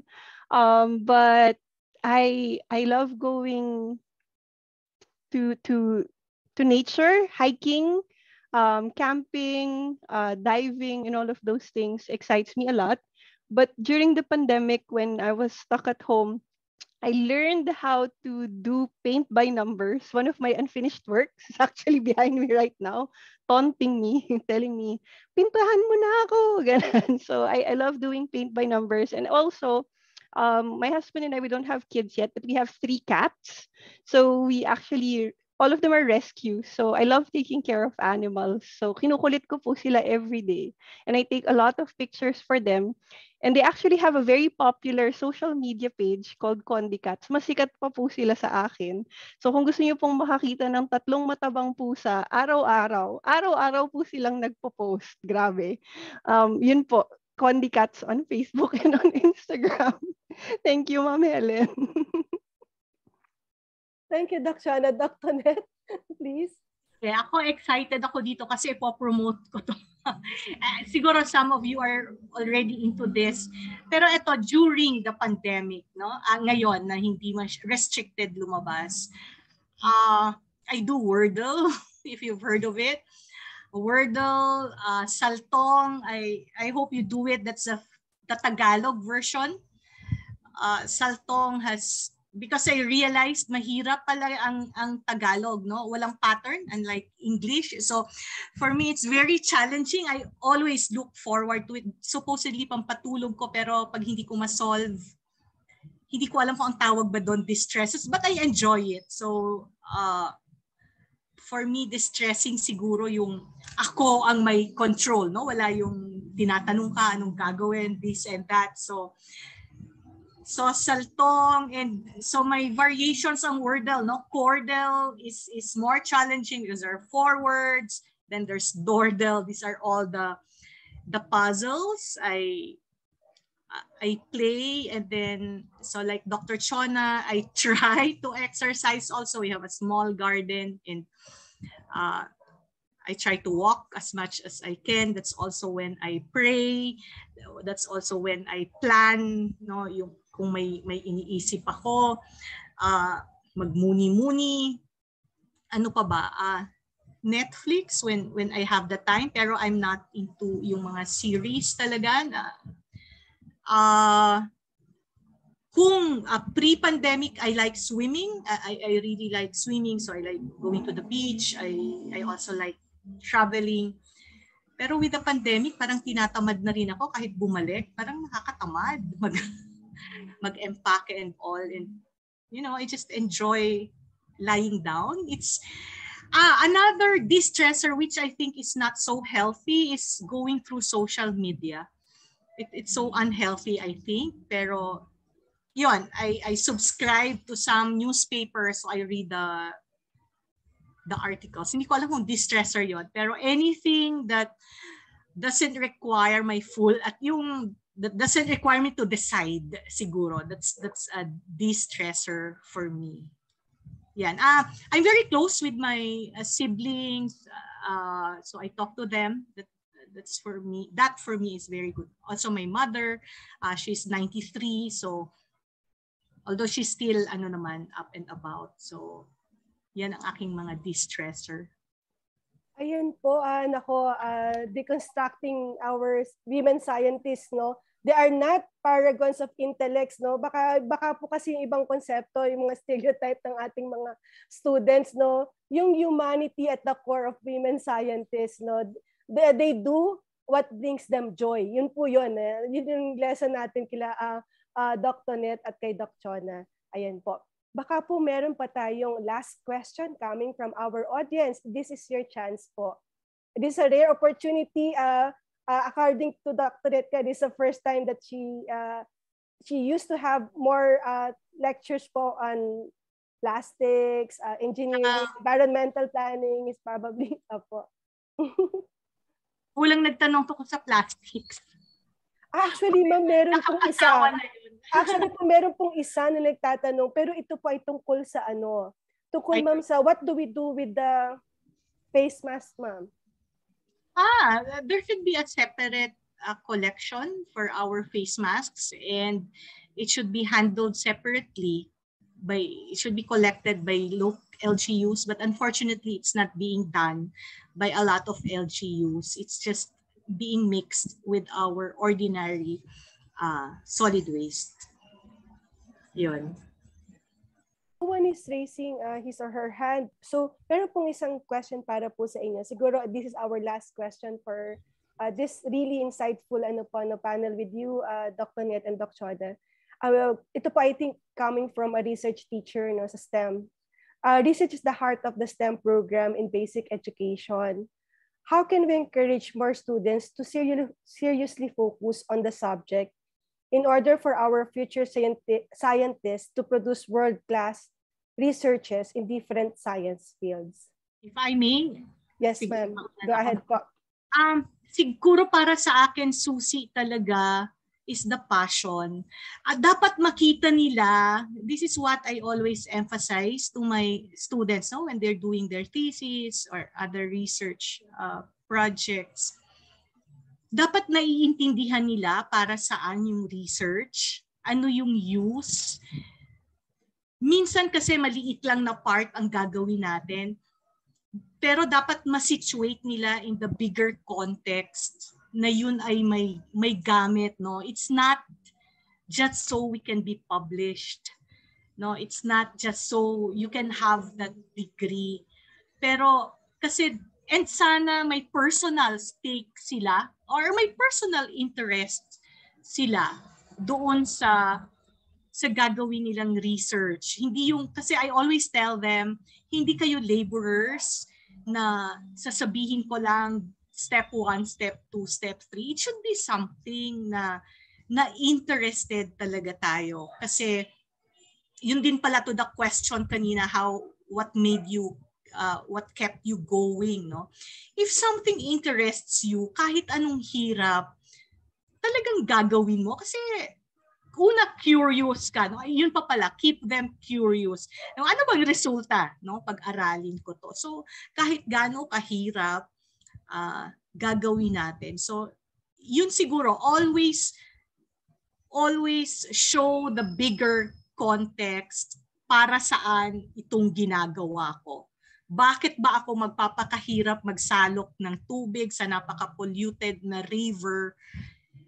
No, bakit gusto kong malaman, bakit gusto kong bilangin ilang microplastics ang andyan sa isang maliit na creek? So, kung hindi niya nakikita na yung creek ay mapupunta sa Pasig River, yung Pasig River mapupunta sa Manila Bay, sa Manila Bay marami kang isda, yung isda kakainin ng ibon or napunta sa food chain. Siguro kung walang ganong appreciation, mahirap talaga. So, yan ang masasabi ko. Ipakita, we should show the bigger, the more important context which the student hopefully should be passionate about also. Thank you po, Dr. Net. Dr. Chona? To add to what Dr. Net said, because everything she said is right and amazing and true, just to add to it, I think we also have to remind ourselves and our students that science is not perfect. The discoveries that science has made in the past don't necessarily stand anymore. And so being a scientist doesn't mean you're always right. Being a scientist means you are in search of truth. You are in search of knowledge. But because of our limitations as humans, the limitations of our technologies, we don't always get the right answers. And so we should be kind to ourselves and to each other when it comes to talking about what is right and what is wrong, because we never fully know what it is at any time in the world, no? And so I guess just to connect it dun sa huling question ni Ma'am Helen, it's also important for our students to see that we are real persons, na hindi lang tayo yung research natin, na hindi 24/7, molecular biology, molecular biology. Yan lang ang ginagawa natin kasi nakaka-intimidate yun. And would we really want that kind of future for our kids, diba? For these young women? We want to show them na we're real people, we struggle, we find ways to have fun. And you can be here too. No, you don't have to look a certain way, you don't have to act a certain way. The thing that we share in common is our curiosity and our passion to understand the world. And as long as you have that, come, let's join us. You can always there's always a place for you in the field of STEM. Yun po. Thank you. Wow. Just wow, Dr. Net and Doc Chona, no? Curiosity, context, connection, commitment, and of course, that feeling of, just being kind to yourself. It doesn't have to, you don't have to be right all the time. Let's be realistic about our expectations also. Thank you very much, Dr. Net and Doc Chona. It's a proud moment for me to moderate this panel. I really enjoyed the conversation, and I hope the questions also that you were able to, for which you were able to richly answer, and share your insights. I think our audience are greatly appreciating this time with you, listening to your stories, your experiences, and the powerful messages that you are really telling them. So thank you very much for this opportunity, Dr. Net and Dr. Chona, and looking forward to more opportunities to collaborate with you for our Certificate of Appreciation. Doc Helen. Thank you po, Ma'am Sher. We will now award the Certificates of Appreciation to our panelists. This Certificate of Appreciation is awarded to, for unselfishly sharing her valuable time, expertise, and meaningful insights as panelists during the Science Diplomacy Workshop Women in STEAM Careers webinar launch with the theme Celebrating Women and Girls in Science, Technology, Engineering, Arts and Culture, and Mathematics, held via Zoom on February 28, 2022. Signed, Sherilyn C. Monterola, Director, UP NISMED, Linartes M. Deloria, National Project Coordinator, Women in STEM Workforce, Readiness and Development Program, ILO, Madeline Mitchell de Yolanda, Press and Cultural Officer, Austrian Embassy, Manila. This certificate is awarded to Dr. Maria Antonia and Tanchuling. Same certificate is awarded to Dr. Chona, Camille, VinceCruz-Abeledo. Let us give our panelists a virtual applause. To the members of our panel, thank you very much for gracing this event, for underlying that science is all about asking questions and looking for answers. What you have just shared with us might just be what a number of women and girls needed to hear to consider careers in STEAM. And to our audience, thank you very much for being with us this afternoon. All good things must come to an end, but for this webinar series, not just yet. We would love to have all of you with us again on March 8, 2022 for the second webinar of this series. This webinar has the theme, The Art of Science and Math Teaching. We will be posting the details on how you can join the said event.